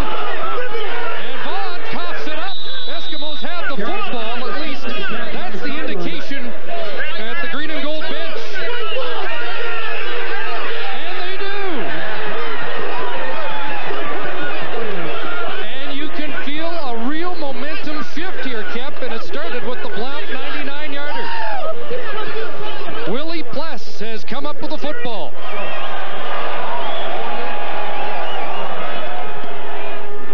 Big turnover, and that's the kind of thing you have to do defensively. When your offense is sputtering, and it's the thing, go out, make a turnover, make a big play, stop them on down, get the ball back into the offense's hands as quickly as you can. You can see where Vaughn's carrying the ball on the inside, okay, and that allows where all the heat's coming from and the pursuit, and that's Willie Pless was able to get the hands on it, strip it down, and give Kerwin Bell 1st and 10 on the 51.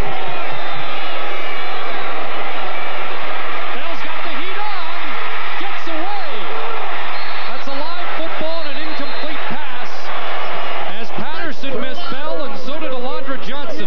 There's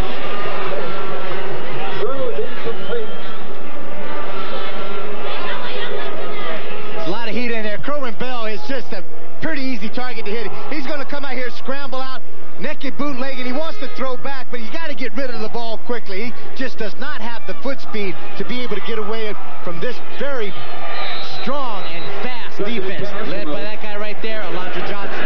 2nd and 10. Here they come again. Bell getting it away deep. C.J. Davis, and Davis, touchdown! 49-yard touchdown to number 75, C.J. Davis.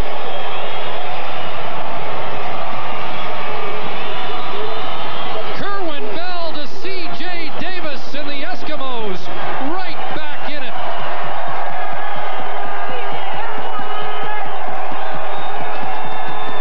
Good job up front by the Eskimo offensive line as far as buying a little extra time.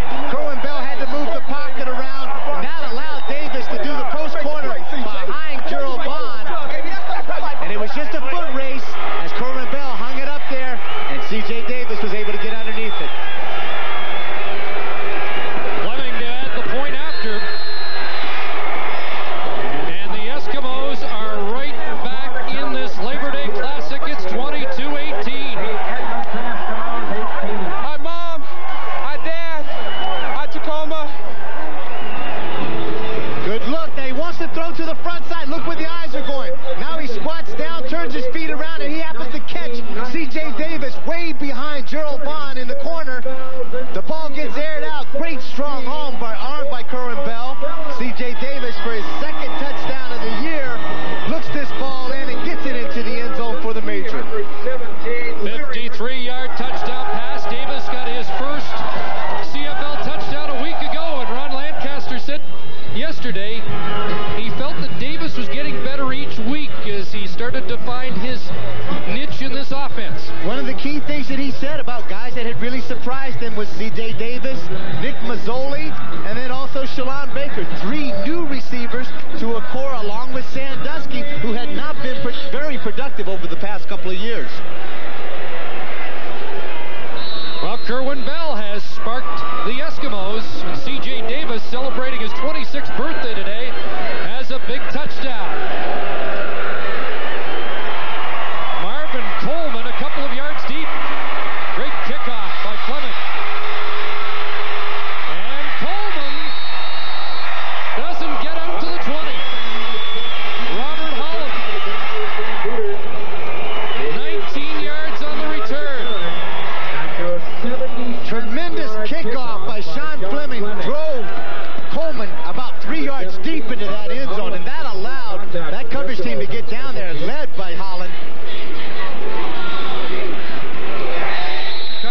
different complexion on things now. You got a ball game. Don't go anywhere, folks.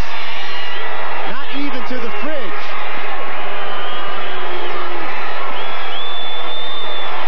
He turned up now on Jeff Garcia. Let's see what kind of lift the Eskimos defense gets from this. Pressure on. Garcia threads the needle to Pitts. First down. You know, Kev, I asked Stu Laird yesterday, were you surprised by Garcia? And he said, you know, we watched him run the scout team every week, and all he did was thread the needle time after time, and he did it there. When you've got a guy like him that runs that scout team, as you just said, and he runs it with a lot of pride, he goes out there and works extremely hard. That's why the Calgary defense is playing so well, because they do have to work hard in practice. This will be the go-to guy right now that you're going to see. Alan Pitt, 7th catch for 105 yards, 1 big touchdown in the first half. First down, Garcia rolling. Danielson open. Hagan hanging on, and Danielson's a tough guy to bring down. Vince, 6'4", 210, the former quarterback of the UBC Thunderbirds with the catch, and he'll move the sticks for the Stamps. It has taken a couple of years for Danielson to get the confidence of a guy like Doug Flutie to be the go-to guy also. He is the 5th guy in their 5-pack receiving core now, and it will be a very short time that he can build up his confidence and his rapport with a young quarterback Kep, this like could Jeff be Garcia. Excuse me, this could be a real problem. Trent Brown now down, and the Eskimos don't have any more defensive backs.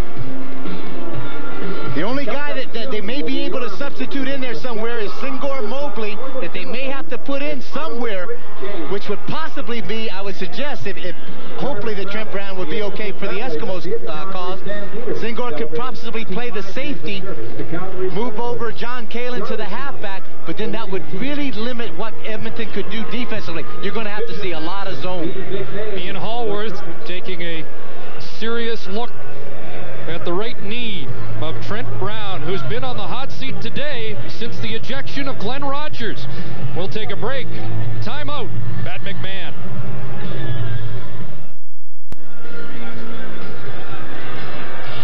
Back in Calgary, where the defense is awaiting as Trent Brown continues to get attention, and we can only speculate, as you mentioned, the outside linebacker Mobley may have to move in for Brown. Let's find out what happened. Take a look, just as he's planning, and now he's trying to push off with that right foot. He's trying to turn, plant on the tarp, and then be able to move upfield and create some speed to try to keep up with Alan Pitts. And all of a sudden, Trent Brown just buckles underneath, where you can only speculate, I guess. He's walking off under his own power right now, but it could be just a quick tear or maybe a little piece of cartilage that gets caught into the joint.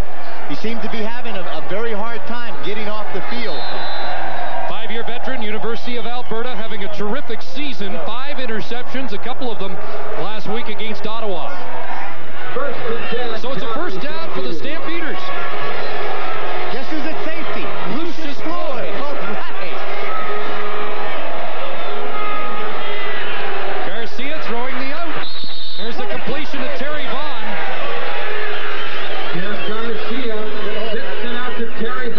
And they're into Edmonton territory, 6:35 to go, third quarter. Garcia and the Stampeders have seen their lead dwindle to 4 points. I don't think the scenario changes very much right now for Jeff Garcia. You've just taken out Trent Brown, you're putting in John Kalin in there. The same thing goes. Whoever Kalin is covering, that's the go-to guy. Garcia incomplete. Alan Pitts drops the ball. You saw the stat on Garcia, 301 yards passing so far. It's the 9th consecutive game the Stamps have gone over 300. 5 games this year over 400. One of the things that Edmonton is trying to do defensively is that since they put Kalin and they're going to put him to the short side of the field, the short side of the formation all the time, walk a linebacker like Larry Ruck out there and try to give him as little area to cover as possible with help. 2nd and 10. Garcia took a hit going deep. It's picked off. Darian Hagan. And the Eskimos defense comes up big, and you can give Tony Woods a big assist because he was bearing in on Jeff Garcia.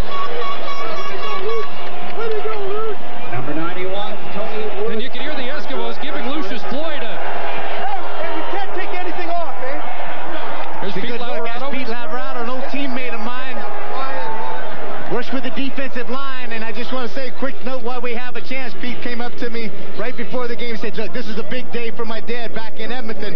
Carmen, he said it's his 75th birthday, and he just wanted to say, Dad, happy birthday to you. He'll be home tonight. Just to say, listen, Pete's he's such an enthusiastic guy, very active as a coach, talking to his guys constantly. Right now, he's got a major concern, though, because Hagen, who came up with his third interception, is still down, and well, they've got Lucius Floyd as safety already. They don't want their other running back at defensive halfback, do they? Well, you can only anticipate what Ian Hallworth is saying. He's looking down very seriously in one of those medical kind of, stare, glazed looks and going, you have to get up. We don't have anybody else. Yeah, but they've called for the cart. You have to get up. And this is just an unbelievable turn of events for Ron Lancaster. It's almost like a jinx in the secondary. It started with the Rogers disqualification. Trent Brown goes down. And now Hagen, after a big play to snuff a Calgary drive, it's a 4-point football game with 5:50 to go, third quarter. So let's take a look and see if we can pick out what happened as he comes back across the field. He makes that hard plant right there on the turf. He gets stuck in the back of the head by Sapunjas. And you really can't see an ankle or a knee or anything that may buckle, but unfortunately, you take that risk, you run it anytime that you're playing on turf, because once these turf shoes grasp down on that AstroTurf, it doesn't go anywhere, it doesn't give. The one thing that gives happens to be a ligament or a cartilage or something in your body. Well, Hagen couldn't get up, but they've told Trent Brown he's going to have to, so looks like Brown is going to be all right to return to the game. Boy, that's a tough spot for Lucius Floyd to come into, and I had to smile, Kep, because I've never seen a safety play so deep before. Well, I think all of a sudden, if you want to be jokingly about it, you're thinking Lucius is the safety. He says, can you believe that they put me at safety with 2 inexperienced halfbacks out here? But he said, at least if I'm going to play safety, give me 2 halfbacks that have been playing halfback. Now the draw play, bounces off. Can't get outside Marvin Coleman. And Blount dropped for a loss. Coleman's been solid on the corner so far today. Guys up front, Stu Laird, Kenny Walker, doing an excellent job plugging that middle up. They get real hard heat off the corners, and great pursuit by guys like Coleman once they see a guy break out. Good open field tackle. Kerwin Bell heats on. Stu Laird has him. In his 10th Labor Day game, Stu Laird has a sack. His 3rd of the season. The big guy, he just steadily every game gets it done. Nothing real flashy about him. He's consistent. He's a guy that is disciplined. He's going to make it happen once he has an opportunity. Stays outside, makes the containment, forces Bale back inside, and is able to fall back in and make the tackle himself. Number 18. Says he wants to celebrate his 10th Labor Day with a touchdown, but Of the box! that sack is a big one right now. Good punt again by Harper. Is it ever? And Coleman has to field it out of bounds. At the 14, they'll mark it. 4:37 to go. It's a 6. And a 4-point lead. Harper, a 65-yard punt. And no return. Well, we've got another good one developing in the Labor Day Classic in Calgary, and later today, San Antonio and Toronto. Bobo Bilovich returning to the sidelines. Don Whitman, James Curry, Scott Oak, and the CFL on CBC crew are ready at Skydome for that one. Trent Brown's back in. Lucius Floyd is the safety. And it's first down, Calgary, deep in their own zone to Tony Stewart. Cuts back right into Melvin Hunter. And up to the 17-yard line, pick up of 3, maybe 4 for Stewart. 4 yards for Stewart. Second down. Edmonton doing a good job of staying at home up front, taking care of the gaps, letting the linebackers flow. Larry Ruck being the guy that made the initial contact. Now watch Lucius, 33. He's going to backpedal a little more. Now wait a second, we used to have a safety by like John Farlinger and Pete Laverato. They played way back here, that end deep. They were never in the films half the time. Second down, Garcia.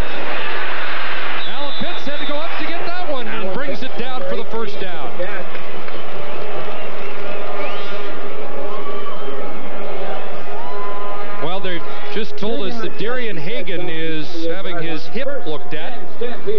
He made the interception on the last Calgary series. Trent Brown went out with a knee, but is back in. Take a look, but he's out in there. He's holding the knee and playing, and he's favoring it completely. He's just a body taking up space up there. He's not a football player helping that defense out right now. That's unfortunately for him. Well, can Garcia capitalize? Rolls out. Now back over the middle. It's complete.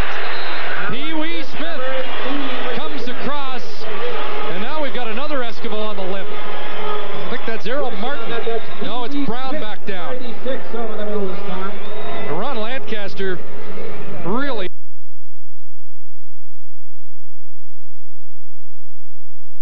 Earlier, Errol Martin may be the guy that has to come in, but you can just take a look. I mean, poor Trent Brown, I gotta say, he just can't move. There is something obviously seriously wrong with the knee. He can't plant, he can't push, he can't accelerate. And those are three really key ingredients that you have to play football, play defensive back.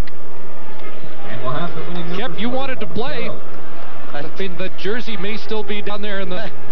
I had an opportunity, and last couple of weeks ago was Rolly Miles' funeral that he had, and there was a number of Eskimo guys there. Old guys were there.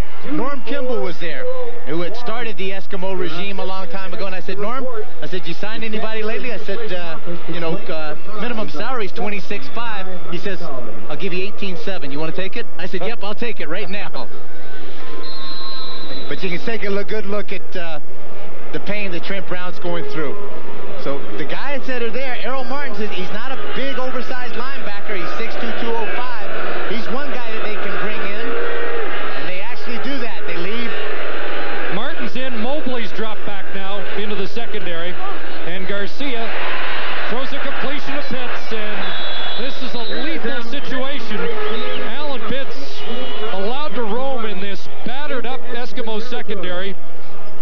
He could finish with some big numbers unless the Eskimos can get some heat on Garcia. Well, if you've ever heard the term, this is easy as shooting fish in a barrel, this is exactly what it's going to be like. You spread those 5 receivers across the board of a very inexperienced, inept secondary, and you just pick to who you want to throw the ball to.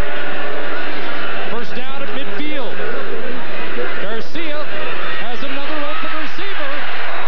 He took a hit, but hung on, and Dave Sapunjas has another first down catch. David Sapunjas with the catch for the Stampeders. Robert Holland, one of the few guys left back there. With the tackle. The key to this, at some point, you're in a catch-22 situation. The first 4 guys are not getting the kind of heat on Garcia that needs to be turned up to force him to throw the ball quickly. So then you have to bring linebackers, and then that just leaves too much area back there, or man-to-man coverage, which these guys are just not used to playing in the secondary of the Eskimos. Minute 15 to go, third quarter. Garcia pumps once, goes deep. Pee Wee Smith, touchdown!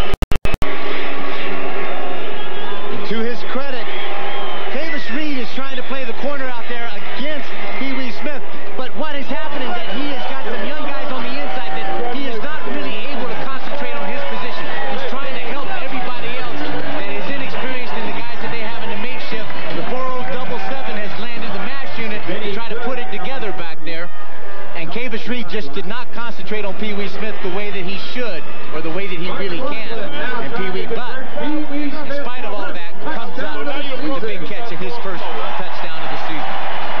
Yeah, I think that defensive secondary knows how Peter McNeely feels, or felt, going up against Tyson. It's a tough spot now. And McLaughlin the extra point, 29-18. It's an only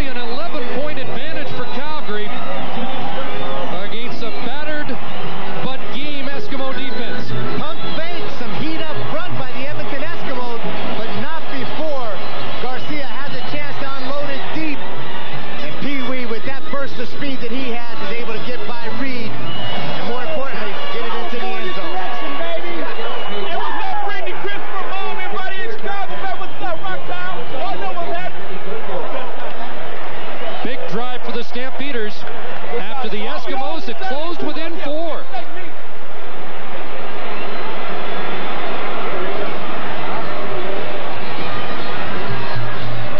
Still plenty of time left, though. 57 seconds to go, third quarter. And Trent Brown is now done for the day. Hagan gone. Rogers ejected. That's the heart of the secondary. The two halves and the safety out for the day. And they dressed only one extra DB.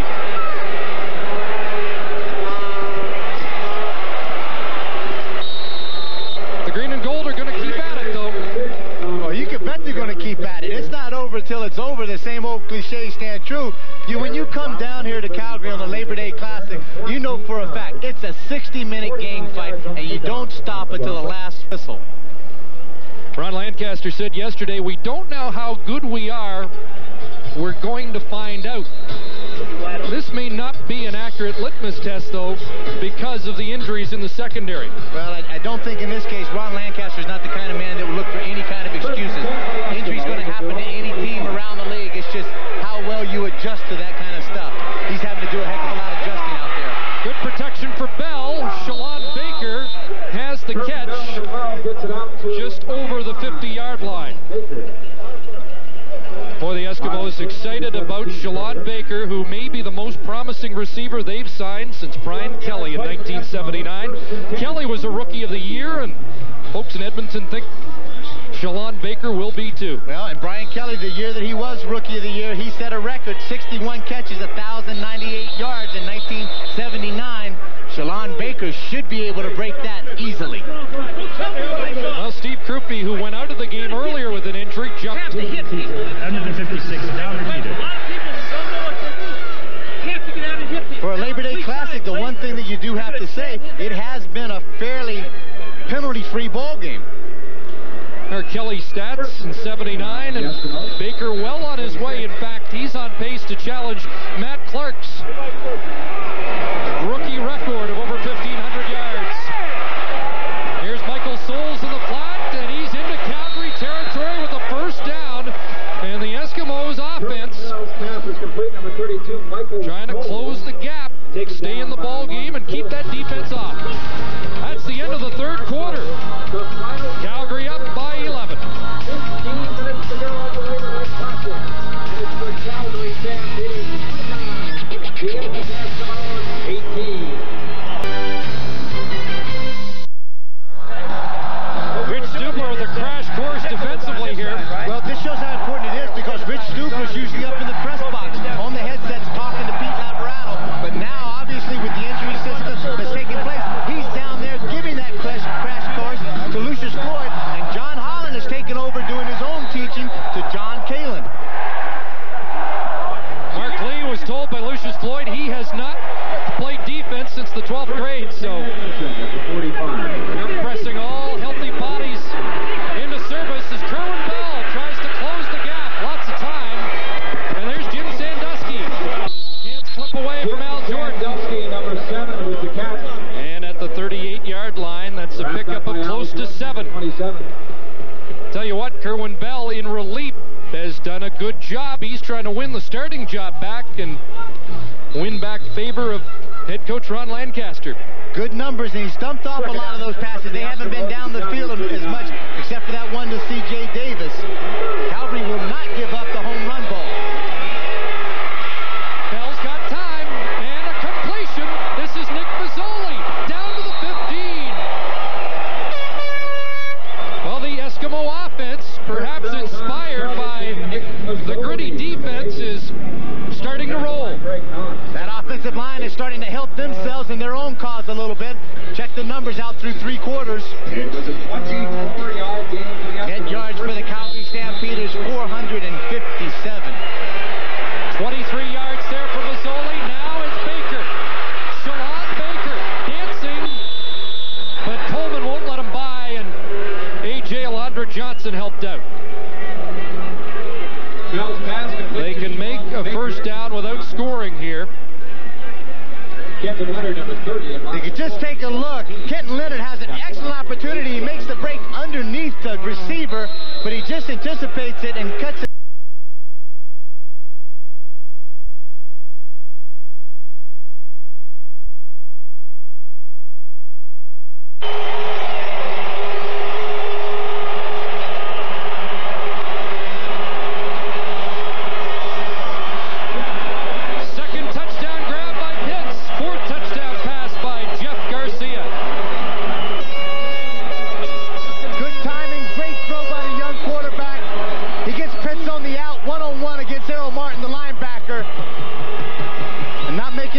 For Errol Martin, but that is a mismatch when you take the linebacker and you put him out there one-on-one against one of the top receivers in this league, in Alan Pitts, and you can see the rejection.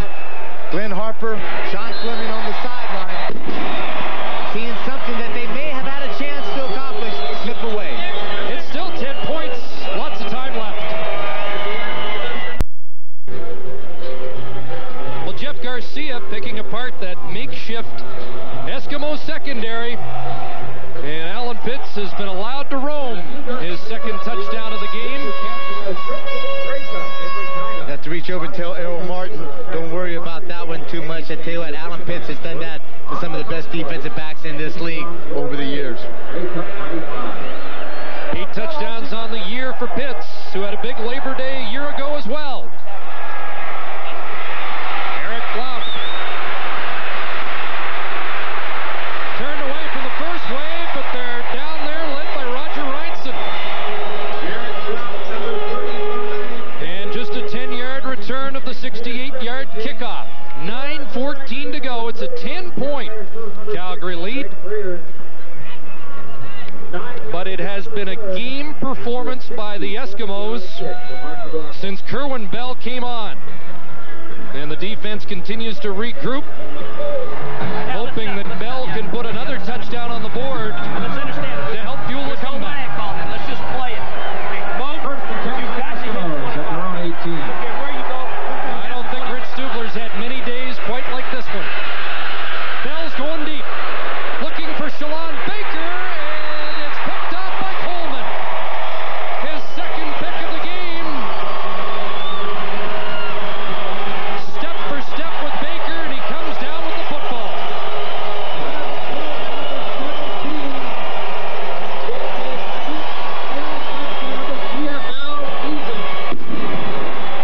Great conversation taking on right there between Frank Spaziani and Wally Buono.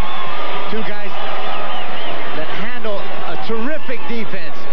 Spaziani works extensively with the secondary guys and the defensive linemen. Wally with the linebackers. Great closing speed by Coleman, just tracks the ball down. Poorly decided play, I think, by Kerwin Bell. Garcia, the long out, and that's incomplete. Flag down in the Eskimo secondary. You may see illegal contact against Willie Pless. Dave Sapunjas was coming off the field, coming off the line, and he really got jammed up. Illegal contact on a pass receiver. Edmonton number 27. First down. Take it back. That's Igor Mobley.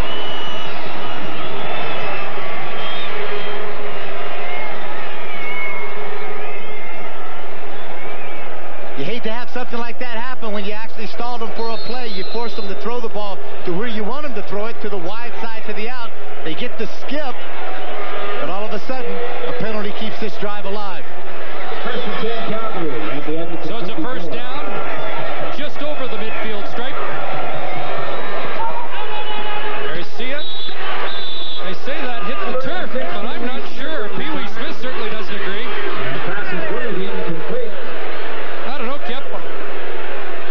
I'd like to have another look at that one. And I'm sure we'll be able to take a look, and here it comes. Ball's thrown, it's down. That's a catch. He give it a catch right there. The official that made that call was lined up behind Pee Wee Smith, didn't have a chance to make the proper call. Second down. But after the ejection early in this ball game, anything goes with the Zebras today. Yeah, the Eskimo secondary needs a couple of those. Second and 10, Garcia gets outside the rock.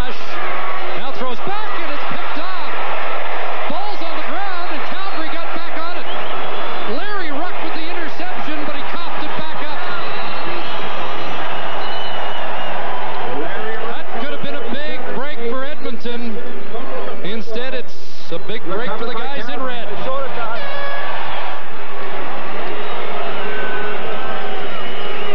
It's Calgary football. Larry with 2 interceptions already this year.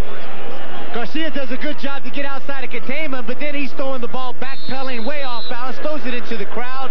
Larry Ruck does in fact make that interception. The ball stripped loose by Jamie Crysdale, who comes up with it also. That's the first interception for Jeff Garcia this year.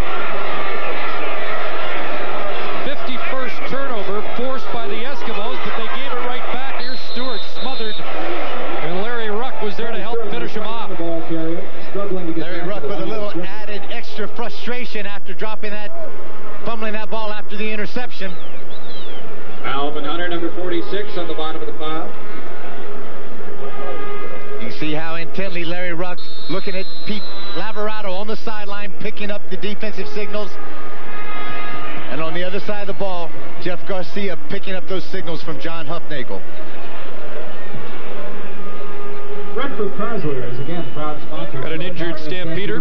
That's Bruce Beaton. The left tackle forced into a starting role this year with the injury early in the season to All-Canadian Bruce Coverton. And Beaton will sit down for at least a play or two. Give an opportunity for Jay McNeil to come in. Friday against the Edmonton Eskimos. Jay McNeil, 6'4", about 285 out of Kent State. In his second year with the Calgary Stampeders.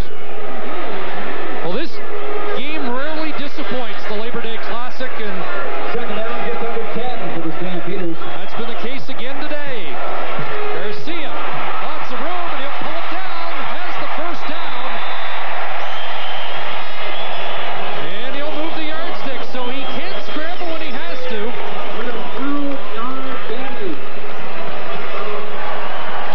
And the Stamps now have 100 yards rushing on the day. Jeff does a great job. He spreads his offense, empty backfield set, spreads that Edmonton defense all the way across the board. This is a call play right from the get-go. Takes it from the shotgun position to the wide side of the field, sniffs out that first down marker and slides ahead for it. First down give to Stewart, met by Pless. And down to the 31-yard line. Pickup of 5 to 6. Well, this has been a courageous effort by the Eskimos under the circumstances. It's a completely remade secondary. Holland's still there, but he's moved inside. Hagan hurt. Brown hurt. Rogers ejected. And guys like Willie Pless and Senghor Mobley trying to hang on. Garcia under the gun, dropped for a loss. Jeff Garcia. Leroy Blue with his 5th sack of the year. Out of Bishop's University, 7-year veteran. Ron Lancaster said, again, it's been another fantastic year for number 89. Great penetration, acceleration off the line of scrimmage. He's able to get up there and beat out the block of Bob Pandelitis, who was pulling out in front on that bootleg. One of the key assets that Leroy Blue does possess is his ability to run upfield very quickly and get that speed. He had the containment, and then also he had some help with Tony Woods coming from the backside. This will be a 47-yard try by McLaughlin. Flutie puts it down. McLaughlin's got plenty of leg, but he misses. And Blount will give up the single, so it's an 11-point lead. 37-26, 4:14 to go. To make the score, the Calgary Stampeders 37 and the Edmonton Eskimos 26. Warm-up underway with the roof open. This one far from done, though. An 11-point lead, but Kerwin Bell's been sharp. Ditches it off Souls. Lunging ahead for a couple. Bell's pass is complete to number 32. Kent Leonard moved up to stop the big McGill product. Chris, again, I think the only thing that I can see that the Edmonton Eskimo offense is doing right now, trying to get it back all in one time, where Kerwin Bell wants to take it downtown and try to get the home run ball. This Calgary defense is not going to give you that. Baker took his eye off the football. He'll have to punt. They wanted to keep the defense on the bench. Leroy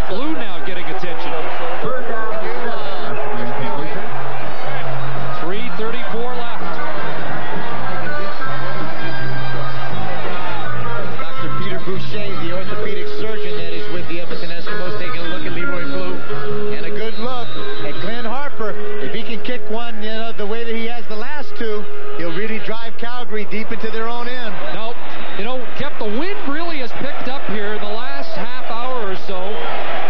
Hartford kicking that one into the wind, and it's usually a factor at McMahon Stadium. It hasn't been today until the last few minutes. Just a 23-yard punt.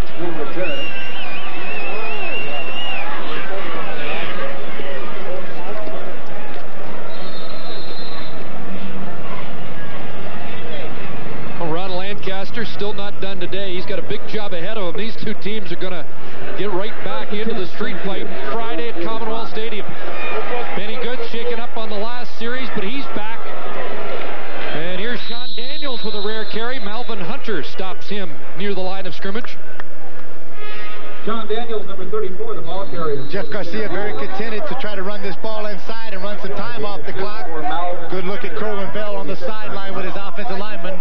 And we're under 3 minutes to go here at McMahon Stadium.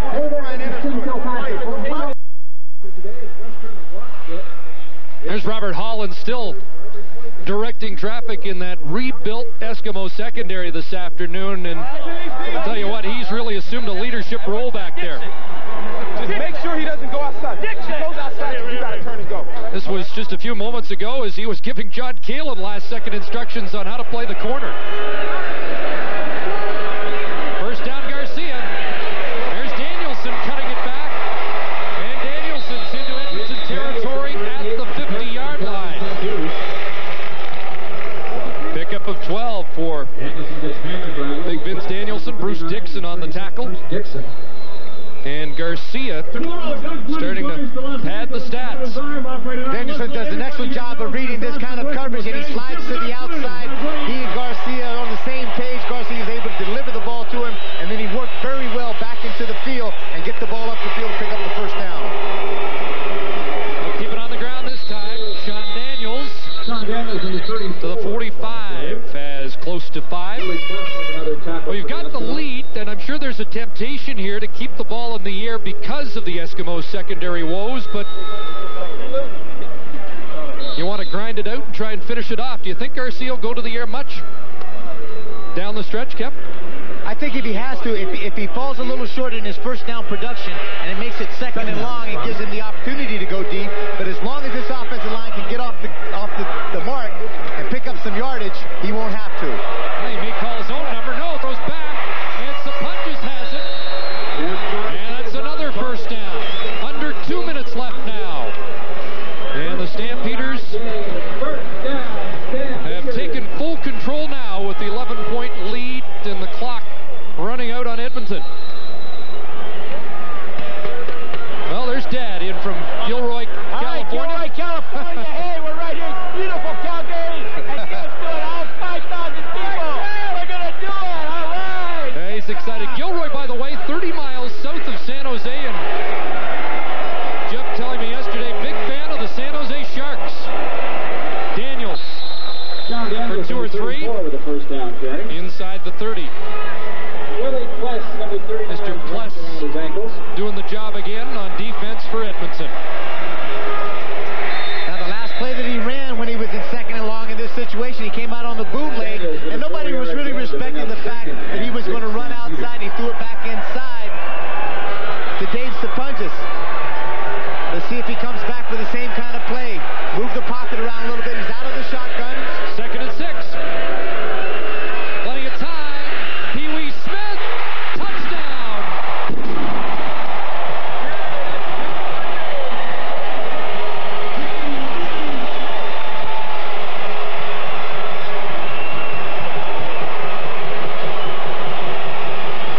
It's a good pitch, a good catch. I think Pee Wee may have gotten away with a little push right at the last minute on John Kalin.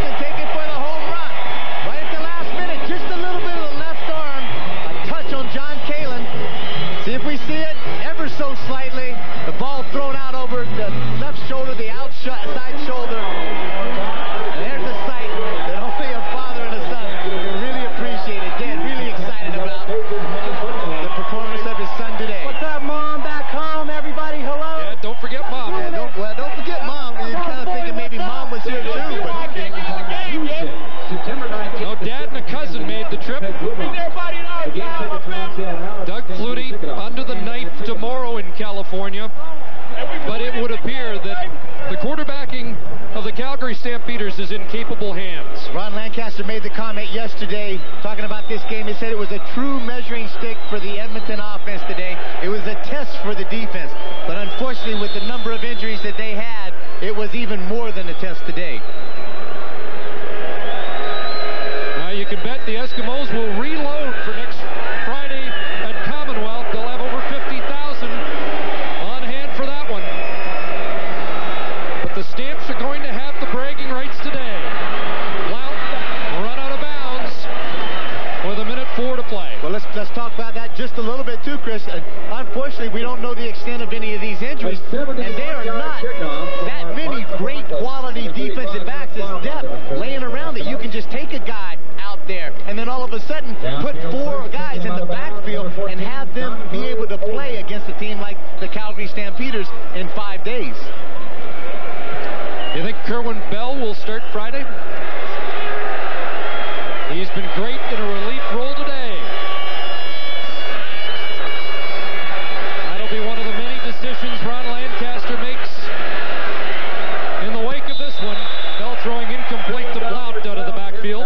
Not speaking for Ron Lancaster, but I think that, in fact, it will be the easiest of all the decisions that Coach Lancaster has to make through the course of this week. We know Garcia will be starting on Friday. This the 4th highest passing performance by a Calgary quarterback all time. The record is 556 yards by Flutie. Peter Lisk had a 553-yard game. Doug also had a 547-yarder. But this, the 4th best of all time, so Mr. Garcia's had quite a day. 117 attempts, only 2 interceptions. And in 2 games, almost 1,000 yards, 962 for Garcia. Under a minute left, and it's a 3rd down situation facing the Eskimos. Yeah, Rich Stubler, Ron Lancaster haven't had many afternoons quite like this one.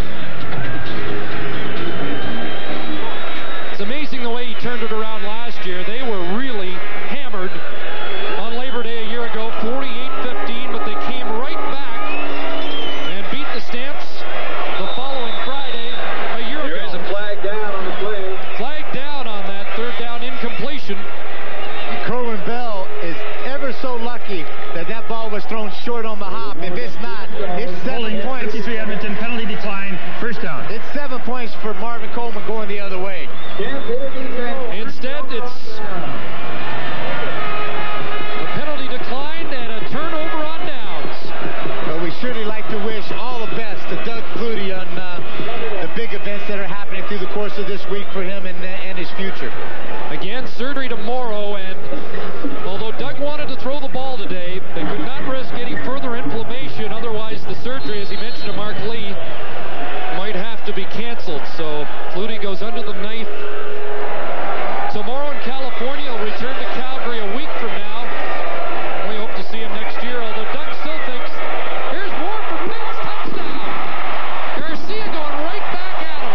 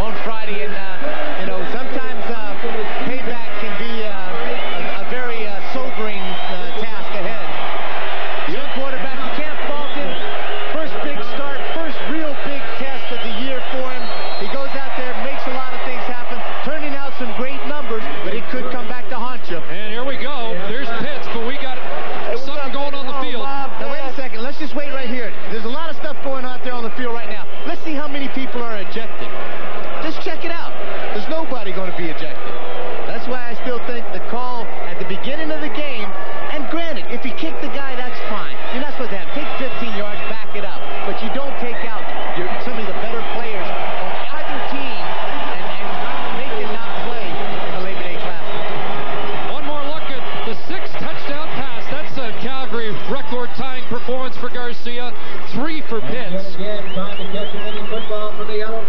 had enough space. He could have ran that ball in on his own, but he decides to take it downtown to the big guy, Alan Pitts. Pitts with 9 touchdowns. What's up, baby? Look at that. Labor Day last year, he was the big story. And again, in that game, they had problems in the secondary because of an ejection and injuries, and Pitts has done it for the 2nd straight year. Different quarterback, same results. Edmonton Eskimos through the course of this season just riddled with injuries, decimated with up front of the offensive lineman. Now has to go a whole patchwork in the secondary. It'll be a true test for this coaching staff and some of these veterans around that locker room to rise up to the challenge that this young quarterback and his team are going to bring into Commonwealth Stadium Friday night. Well, Kep, I'll admit it. I figured the over-under on this one was like 20. I thought... Well, wait a sec. Wait, don't pad yourself. I heard what she said. What number? Thank you. Thank you very much. I was exaggerating. What you normally do. Here's Shalon Baker. And he takes some punishment before getting outside the 10. 18 seconds to go. No, you looked at these two defenses. You saw a couple of rookie quarterbacks.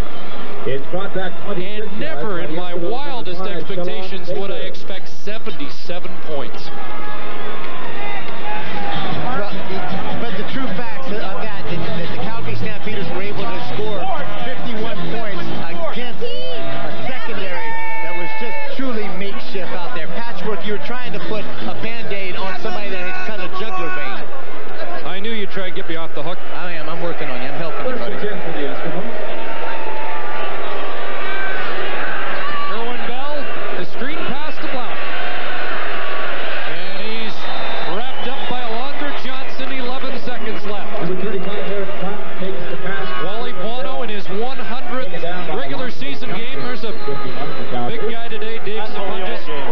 Everybody got in the show today. And Wally Bono and Ron Lancaster are going to be dead even in their head-to-head confrontations at 6 wins apiece. Should be the last play. Bell will sidearm to Blount. Out of bounds. That'll do it. 51-26 as the Calgary Stampeders prevail on Labor Day 95. Terrific effort by both two teams. Ron Lancaster has to smile as best he can. Keep his chin up. He and John Huffnagel there giving a handshake. These was not the kind of matchup that we thought that we were going to see due to the injury factor today on both sides. Here's Wally Bono with his children celebrating here. He likes them. He likes to have them around and get them involved. He said, but last week they got in a lot of trouble because George Hopkins was screaming at them because they got in a water fight with the water bottle. And he said he had to straighten them up. They're the two. There they are. Starting quarterbacks today, Vargas, along with Garcia, who did battle in the Big West, and